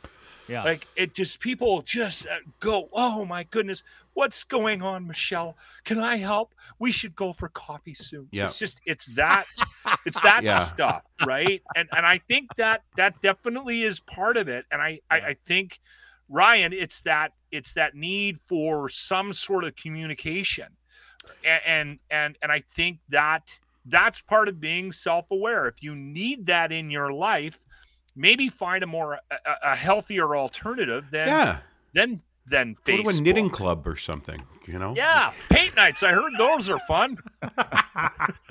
You'll never. Ashley's and I, we laugh when we go to restaurants and we see these fucking idiots all taking up 10 tables with their paint brushes, and the husbands are there drinking like just nonstop because they're just not wanting to be there, but their wives are. There's always a husband that gets dragged out to paint night, and they're painting a goat. They're painting a goat or something. All right. Oh yeah, right, I don't know. Oh no, go ahead. Keep going. I got to piss. Go ahead. Yeah. Okay. Go. Hi. We've got the. Hold on, Ryan. Have we got the reins? It's just us, buddy. Hold on, but are we supposed to do some feature? Yeah, we've got Honky of the Day or something. Or yeah, we've got Honky of the Day. It's going to be a new thing that we're going to roll out during the this protest until it's done, I guess. Rookie put together some pretty good graphics for it, so we're gonna all right. We're gonna so roll when he that. gets back from taking a piss, we'll definitely. I also talked to him yesterday. I don't know if he caught the end of the show after you left, but I ended up breaking in with Dean at the end of the show, and we did some research on our Twitters, on everybody on the show, on who rated where. What's the rating? Like what are you basing this decision on? So it's an algorithm that checks your Twitter. It analyzes hundreds of your tweets. Like it takes all of your tweets and it analyzes for violations, like things that would violate Twitter rules. It analyzes it for language. It analyzes it for, and yeah, I got all of ours back. Sorry, so Dean, who did you do? I was vamping while you were gone. Please, I did the entire cast of the show, everybody Okay. here in the show, just to find out. So I don't know if they were loaded into the assets, Dean, or not. Well, let's But, you know what? I don't on to see that, them. Ryan. I have them here. Ryan, let's wait till that. Let's do Honky of the Day, Okay. and then let's We'll wrap close up. on that. We're taking full fucking control of this, Dean. I was Thanks, just buddy. gonna, I appreciate it. I was just gonna say if you want to place bets on over and under who got where, like I did all of us. I did Caryma as well. I did a couple of our podcasters from the network just for fun, just For to see shits and where they would giggles. land. Okay. Yeah. So anyway, Honky of the Day. Yeah, Did we pick one or no? I did. Here's the Nice. intro.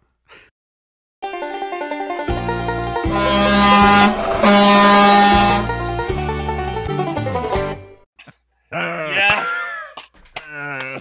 Time It's for our so Honky good. of the Day. This is I feel where like I'm we- on the locker room. We dress down a degenerate for being one of these idiots, and this one gives me great pleasure. I've actually had a couple conversations with him over the past year.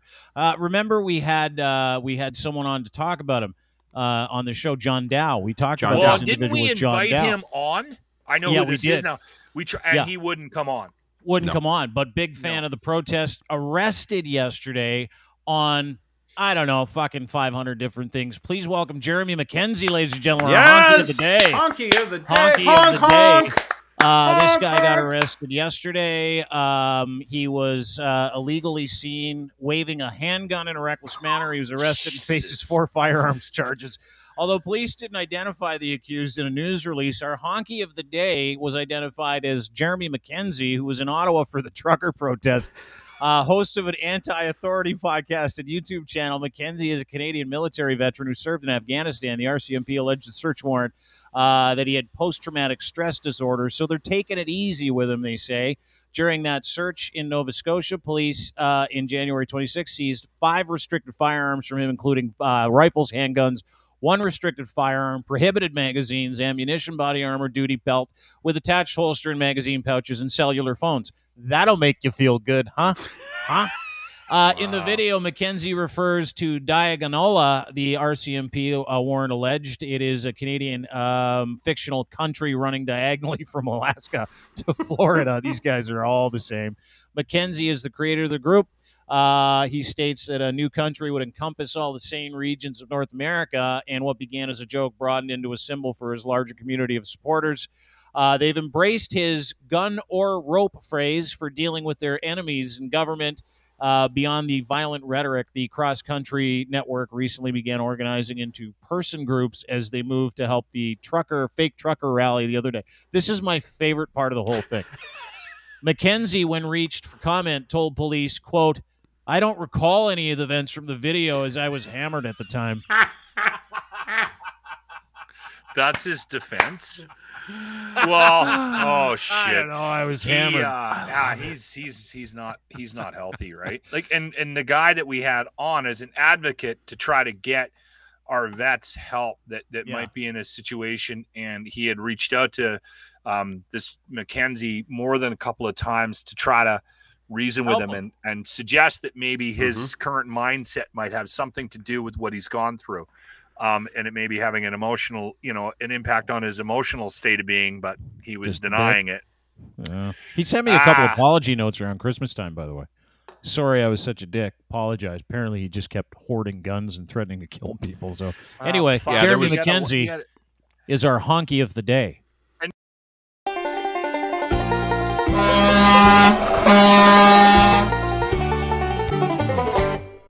I like how the intro also works as an extra. It does. It's perfect. That's how I was designed that way. Okay, now let's get into this Twitter thing. I'm fascinated by. Yeah. I bet you I scored really fucking low on this. That's my guess. You would think, right? And that's there's a site called Bot Sentinel, and that's who does this, and that's they analyze accounts, and I did everybody from the show. Now, who do you think has the most? So the categories are normal, satisfactory, disruptive, and problematic. And it is very generous on its scoring. So like if you could be an asshole, it's still not going to make you it's not going to red flag you. Who do you think on the show had the highest? Like the worst score? Like the worst. Yeah, the higher the score, the worse it is. So I'm going to say hold on. I want to ask a question. What are they basing the decision on? Your response, your engagement with other people? Hundreds of tweets. Yeah, hundreds of tweets. It analyzes the language in your tweets. It analyzes. It's an algorithm that analyzes what you tweet, and if you're a troll or a bot, and it actually does detect trolls and bots. So. Dean, I don't know if you're that bad. I think Dean will be up there. Dean will be verging on the edge of problematic, is my guess. Okay. And I'm probably right in and around the same conversation. Okay, so I'll give you a basis because I know it's kind of hard to do this without an idea. My Twitter was rated at normal at 14%, which is in the normal category. Next to satisfactory, then disruptive and problematic. So, that's what that should. Can't see it. We can't. Hold it back. Okay, there we go. Yeah, 14%. 14%. Okay, so they analyzed thousands of tweets. This was created for Ryan Lindley. You're in the normal Twitter category. Yours is normal. You're not disruptive. You're not problematic. So these are scores. These are scores you get for being on Twitter. Right, You are very problematic. Actually, I am. I'm an asshole on Twitter a lot. Exactly. Yeah. So why Again, I that's asked why I you say to it's- over our You Twitter don't use account. inflammatory language a lot, right? You're fair. You try to be. You know what I mean? You're not telling people to fuck off or. I swear a lot on my Twitter, but not excessively. So, Lachlan, you came in at a 12%, which is right underneath me. How am I only 12%? You're normal. Okay. All So right, that's I'm normal. Lachlan Cross. That's the first normal score I've ever got. Can you send that to my mom? Look, Mom, I'm normal. There's James DiFiore. 18% normal. Got it. Yeah, so he's on the borderline of normal and satisfactory. He's a bit more of an asshole than the rest of us, but he doesn't tweet that much. So what he does say counts, apparently. Okay. This one shocked me. This one really shocked me, and that's Bonzi's. Bonzi came in at a 9%. 9%. He's a good person on He's Twitter. a good boy. But listen, Bonzi, Bonzi wants everyone to love him. So he's just, right? Like he's constantly looking for that affirmation. So Yeah. There's rookies. He's not going to fight anybody. Rookies at 9%. That's nice. Yeah, so he's on the same. It probably doesn't pick up sarcasm. That's why Rook's doing so well. And our patriarch of the channel, ladies and gentlemen, came in at a 28%. He breached the normal. Satisfactory. He reached the normal to satisfactory line. We're taking him Now- back to his grade school. That sounds like that was probably your report 28 card.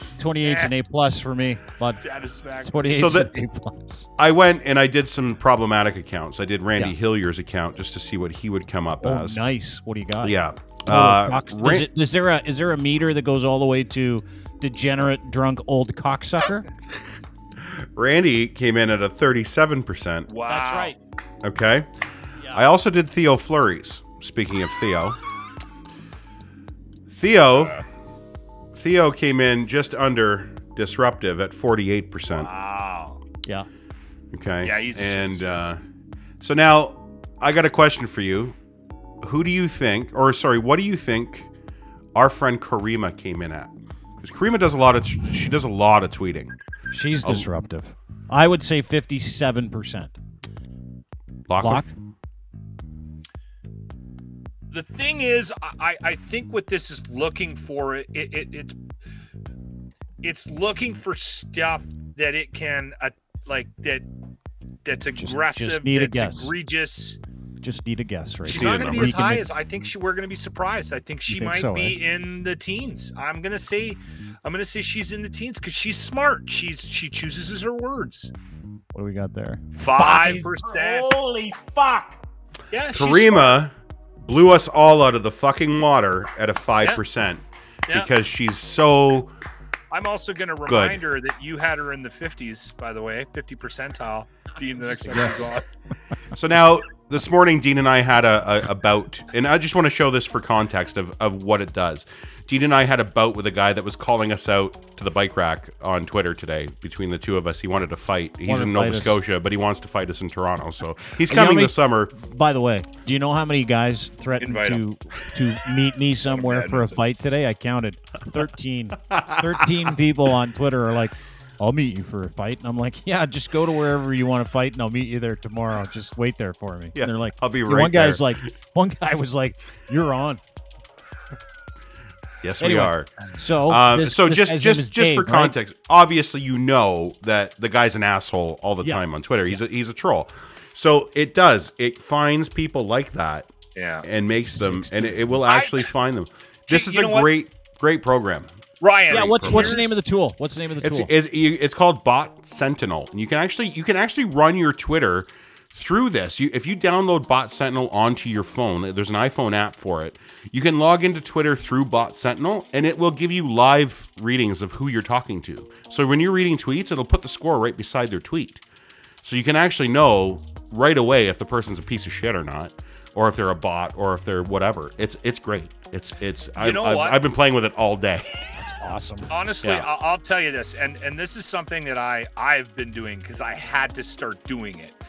A couple of months ago, I was I'm not suggesting it was in a bad place, but I felt like at the end of my rope. I was anxious. I think they call that a bad place. I was short with people. I was fighting with people on tech or on social media. Yeah. And I was just, it wasn't, who's that? That's our show account. Sorry, I forgot that one. Yeah. Our show account does well. Yeah. I know we got to get those numbers up. But you know what? Honestly, I gotta be honest. I was causing my own stress online. I was part of the problem, and I've made a concerted effort in the last, I'd say, month, maybe a little bit longer, to take a step back and think about what I'm. If somebody is trying to engage with me from the point of pissing me off, it's just obvious. To do it. You can tell. Yeah. It's so blatant. They're just trying to poke you to see if they can get a response. Yep. There's so many people, we all know them. We work with them. They're family members. There's so many people that get up every morning. They're looking for something to be mad about. And if they see your tweet or your name, they might try you. They might have a go at you. And I've always been a willing participant. And I've gotten into it with guys for no fucking apparent reason. And it just doesn't make any sense. Like, now I'm very careful about how I respond to what are obvious attempts to aggravate me. And and it has helped. It's worked. And you know what? My Twitter feed, my Facebook, everything is just a little less stressful now. Right. And your engagement probably went through the roof, right? It's starting to go up. Yeah. Right? Well, and that is like, just we had Mary-Anne Ivison on. She's going to be joining the network. She's a lovely lady, talking about how like being in Twitter this week was so depressing, right? Watching what's happening to her city and all that stuff. But she also couldn't get out of it. She couldn't. Yeah, exactly. She was like trying to find information. She was trying to figure it out, and that's what sucks a lot of people into that depression and the PTSD and anxiety and all that stuff. Is like, who's calling me names? I don't know what it is. Well, I do know what it is. I'm lying. I know exactly what it is. But I can tell you that it's fascinating to me watching people take things personally on Twitter still. Like, I don't understand it. I've had death threats. I've had all of it. And all I do is go, oh, I see you from up here, down there, that death threat. I'm going to send that over here. And then, like, this might come as a shock to you, but I enjoy helping get some of these people into treatment or into a facility that will help them, like a law enforcement facility. And that's what I've been doing for the past little while. Did I have something to do with Jeremy? I don't know. We'll find out. But all I can tell you is this, is that I see all of this in binary. It's like fucking content. None of it bugs me. Like zero. There isn't a person out there that can tweet, you pussy, you washed up this, you drunk that, you did this. I look at it all and I go, whatever, dude. I've said it all for years, so there's no way that you can hurt me with it. It doesn't bother me. And I think if more people looked at it in terms of like, hey, some guy on a fucking phone somewhere in Canada, maybe in the States, that you will never meet, that is mentally unstable. Wait, like so Dave Theo isn't coming and Jamie this Soleil, Dave, your buddy Dave that wants to fight spot. us at the bike racks, 4 o'clock. It will never happen. No. And so use that as an opportunity to paint these people as exactly what they are. Pretty easy job. I just want to throw something out there, and this is just, I think, needs to be said out loud, Ryan. I didn't mean to jump on you there. No. Dean has done a lot of work on himself, and he's gone through some heavy shit in the last 5-10 years, and he is at a really good place right now. I want to say this out loud. Yeah. It is okay if you are impacted by the shit on Facebook or Twitter. It's fine. It is 100% normal. Understandable. Yeah. Understandable if somebody's coming at you or you have anxiety from how people are interacting on social media. I think the best thing to do is find out what your part in it is and find out how you can unplug from it. Or you can at least deal with being a part of it. It's on you, right? Yeah. It is okay to flip your Twitter on, to see something, see a fight go on, and have anxiety about that. Dean is a special breed, but you didn't wake up one day and go, oh, you know what, I'm not gonna have any fucking problems with anything anymore. I couldn't leave my house 5 years ago. I was so petrified of someone being mean to me, like legitimately. So I've spent a lot of time working on it and trying to figure it out, and I read a lot. So see, I was the same way, and this was before I started working with the show. I was the same way. I used to engage everybody, especially in the beginning of the pandemic. You engaged everybody on, like, you guys are idiots, stop being an idiot, and then you go and find research articles and like put things, and then it's like, why the fuck am I doing this? They're not listening anyway, so who gives a shit, right? And then I got on this team, and Dean says, hey, why don't you get on the socials team and take care of the social media stuff? And I'm like, okay. So coming from that background, I get in there and I realized, it's not, and Dean's right. It's not real life, guys. Like, it's not. Yeah. It's what people want to portray for you to see. Like, Instagram is the fluffy part of life.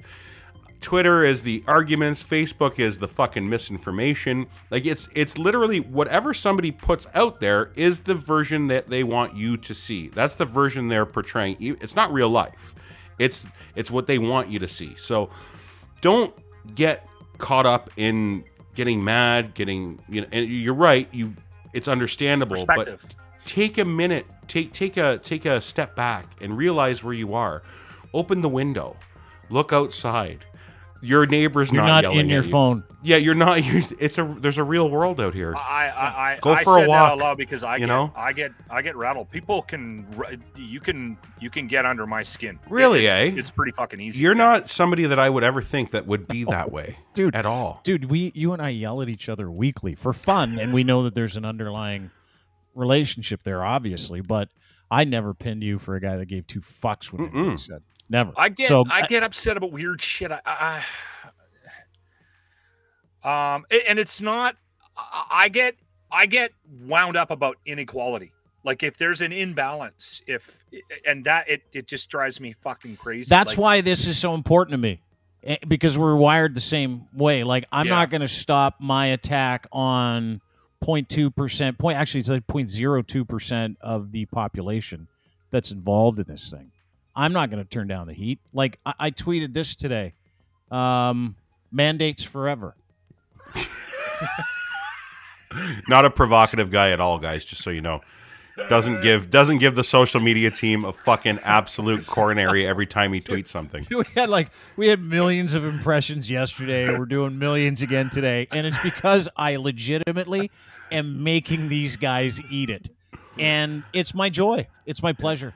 Like, I found out a couple of weeks ago that we pay for recycling, but they take it all to the dump. I can't tell you, that drives me fucking insane. I'm invested in your story now because of this. I'm following what's happening with Alberta recycling because of your passion. Oh my God, I don't give a shit. I'm so angry about that. Bonzi went and snowblowed all my neighbors' fucking walks, and you hate all your neighbors. I wanted to follow Bonzi to Ontario and beat him in front of his fucking family on his front lawn. I knew it.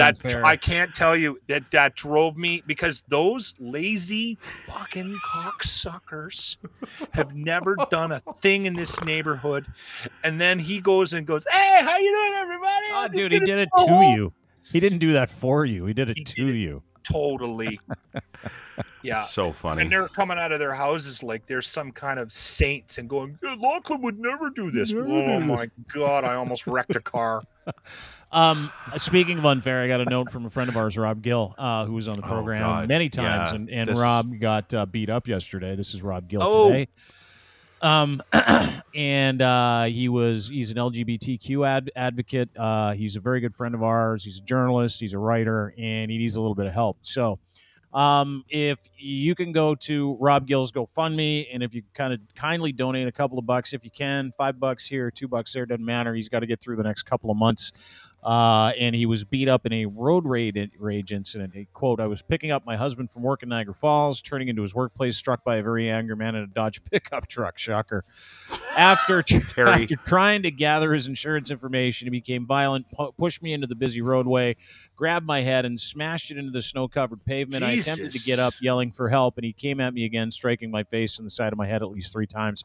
I thought he was trying to kill me. He says, "I don't know if this was a targeted attack or hate-motivated, and investigation remains ongoing." So unlike some people, he's not using the victim card or his sexuality to, he's saying, "Hey, listen, I got fucking beat up." He's off work. I spoke with him this morning. He's off work for the next couple of months. So if you could donate and kind of give him a hand. He's self-employed too, is he not? And that's that's why he has no benefits to help him out. Yeah. So that's why he's doing this. Oh, fuck. I didn't know about that. It just happened yesterday. Jesus. I hope he's going to be okay. Vote number 4 Rob Gill on Twitter if you want to find him. And it's on all of our socials. We've all retweeted it as well. He's a smart guy. I'll go take a look for that. Yeah, poor guy. Yeah, awesome. That's Thanks, guys. Appreciate it. So, Rob, we're with you. I'll call you a little bit later, guys. Thanks for tuning in with us. Ryan Lindley, Sheeple Shepherd Podcast. Hit subscribe wherever you find it. Google, iTunes, Apple, Spotify, whatever. And Ryan Lindley on Twitter. Appreciate you being here, brother. In Lachlan Cross, 95.7 Cruise FM in Edmonton. You can listen to him every single morning. It was a good one today, Ryan. It was good to see you today, man. Yeah, I miss you on this fucking thing. Yeah, it's every other week I get screwed, and I try so hard to get in when I can't. But you Tough guys, week too, because we had like a billion people watch the show. So fucking mad! You guys did you guys were on fire all week. I'm like, these shows are fucking amazing, and I'm sitting here working my boring real grown-up job. Yeah, we had fun. Fuck? This was a good week. Hey, it was a great week. We kind of pounded on this rally a bit, but it's the biggest story in the fucking world, dude. Yeah, people wanted to hear about it. Yeah, #1 with Hannity on Fox News. I've had to say this. That's my whole point about that. By the way, sorry, Locke. When is the last time Fox paid this much attention to Canada? Never. There's something behind this. Yeah, Jesus Christ, their Lord and Savior, dude. Jesus and Mike Lindell from My Pillow are behind this. Did you hear that? No word of a lie. Did you hear who's involved in raising money for this? That fucking douchebag Mike Flynn and the My Pillow dude, Mike Lindell. I'm not joking with you. This is from Sandy Batcham. She says, so Mike Flynn's open a GoFundMe for the Canadian convoy, which is blocking the border between the U.S. and Canada. This other guy had My Pillow guy with a special who donated $8 million to the Frozen Fund, who paid for hotel. These guys paid for hotel rooms. They helped set up the whole thing. Mike Lindell is like right in the middle of it. During the actual fucking domestic terror exercise downtown. Oh, hey, hold on. He offered 66% off for the My Pillow. So if you're a domestic extremist / terrorist, you could get 66% off with the promo code POSO at mypillow.ca. That's a good pillow. We had him on the locker room there for a while.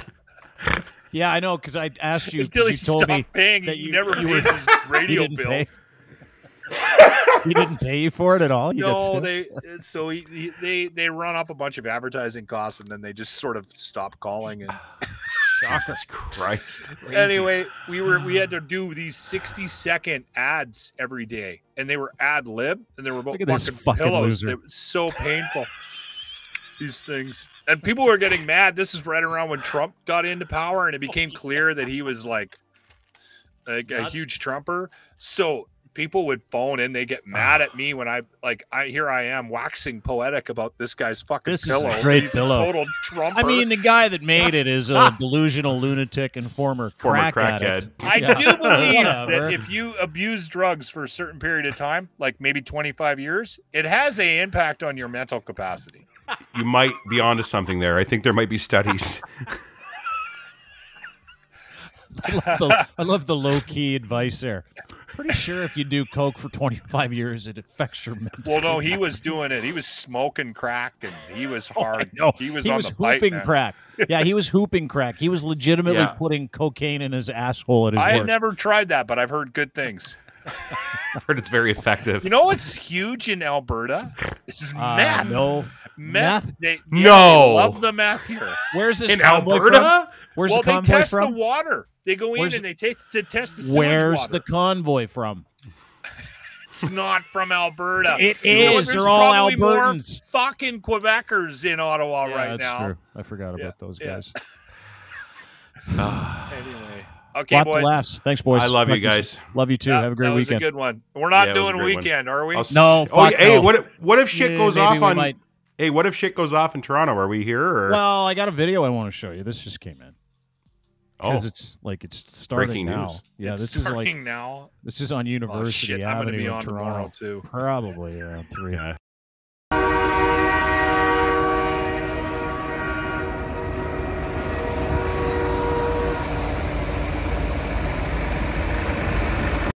Did you notice? I want to play this for you again. The cops are stopping them. Oh yeah, the Yeah. cops aren't letting them near anything, but they're telling Yeah. them to fuck off. This is fucking awesome. This is. I wonder why if love that's the a city of Toronto, because and I said this last week when they were like, "We're going to Toronto next." I'm like, "Fucking go ahead, but you're gonna get that ass whooped." Is what's gonna happen. Like we had a homeless encampment We're going here. to see it. 500 homeless people got their asses kicked by the Toronto Yeah. cops. Anyway, this is what's going on right now. Let me turn down the sound so you don't have to fucking listen to it. But the cops have legitimately, that's University Avenue, and they blocked off University at Hospital Row. So people can't go fucking anywhere. Was there a? These guys are all in like farm vehicles. They're like, Yeah. hey, what about us? And we're like, fuck, Well, who this is cares? what, was there a spell check error? They said tractor rally instead of trucker rally, and don't everybody know. showed up, or what the fuck I is don't know. this? Once again, Is that these from people Caryma? are all got the Oh, barbecue. Barbecue! now. Really? Barbecue out. Yes. I hope this Yeah, stays right in front of safe. I hope- Trinity Church. This is Avenue Road, by the way, in Toronto. So this is just off Avenue in Lawrence, I believe, and on the way down to University, which is not really the financial hub, but getting close to the financial hub. And if you want to piss someone off in the city of Toronto, try and get between them and a meeting that they have to have at Hold 7:30 on. in the morning. That was Ottawa. That video was Ottawa? no, No, that that's was Toronto. Toronto. That's right now. That was taken Oh. 25 minutes ago. Yeah, Okay, I was confused. Sorry. yeah, that's Yeah. Toronto. You can see when they turn, you'll see the CN Tower in the background there. Well, yeah. Yeah. See, this is fucking awesome. How hard would it have been for the cops in fucking Ottawa to just park a city bus across the street and go, That's- go fuck yourself, douche lords? They announced yesterday that this morning they blocked off Hospital Row Hospital Row, to yeah. protect it from this, and sure enough, good thing they did. Yep, they did it. Wow. Fuck. Fuck All right, you. so I guess we'll see you Brian- guys tomorrow. Stupid douchebags. Try and fucking here. Listen, if you're one of these cats and you're one of these stupid douchebags in a truck, try and fucking plant some soy on the highway and see how that goes, douche lord. Some of your cow corn. Yeah. We need a We're video of you farmers. going down there, Dean, asking where the chili stand is. Hey, is there chili? I heard there Dean, was you doing chili anything down tomorrow? there. I'll come I'm pick not you going up. to, dude.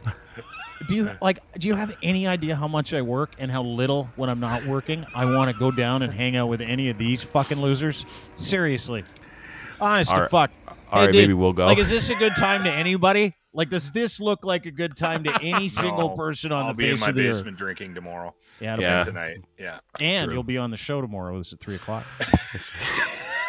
All right, boys. Love you guys. Good to Love see you too. Talk to you soon. Lachlan Cross, Ryan Lindley, and a bunch of trucks. You guys. Bizarre. We live in a world with fucking losers. Do, do, do, do. And we have to carry them around like a skin tag. That's what we do. Hey, buddy. How you doing? Got a new camera for tomorrow's show. Thanks to Justin, Amanda, everybody. Thanks to you for listening. Don't be scared of these kumquats. They're literally doing the work of QAnon, and they have no idea. And we got this. Have a great day. Thanks so much for being here. Don't forget, you can find us at deanblundell.com. Thanks to our sponsors and friends at Easy Auto Financial, making it super easy for people to get into vehicles that they love. And if your credit rating sucks, don't worry about it. This is what they do. EasyAutoFinancial.ca. Check them out today. No obligation. Go and sign up right now for free financing, and they'll send you to find the car you want. EasyAutoFinancial.ca. Domination.com. Clients of ours, friends of ours, Adam in the group are fucking geniuses. So they developed AI for people that produce content that want to make a whole bunch of different legacy stuff, promos, etc. for one file. It takes 72 pieces. I think it takes like 5 minutes, 7 minutes, maybe max. It's unbelievable. Try them today. Domination.com. Dominate with your content. Go to dmntn.com and try them for free today. And of course, Ed's Fine Imports is Gitch. Gitch. Ed's Gitch is the best Gitch, and it's Canadian made underwear. Right now, if you order 3, you'll get the 4th for free if you use promo code Gitch and then the number 3. Super simple to do as well. We make things easy here. That's what we do. Have a great day and an awesome weekend, everybody. We really enjoyed doing this week, and we'll be back again probably more around 3 o'clock to cover these hosers in Toronto, eh? Look at my tractor. I got a tractor. No one gives a shit about your tractor, especially in Toronto. They'll look at that tractor and wonder where the circus is. Ottawa still. It's a fucking circus, isn't it? I love it too. Stuff never stops. People are still people. Just be happy you're not them. Have a great day. See you tomorrow. Bye.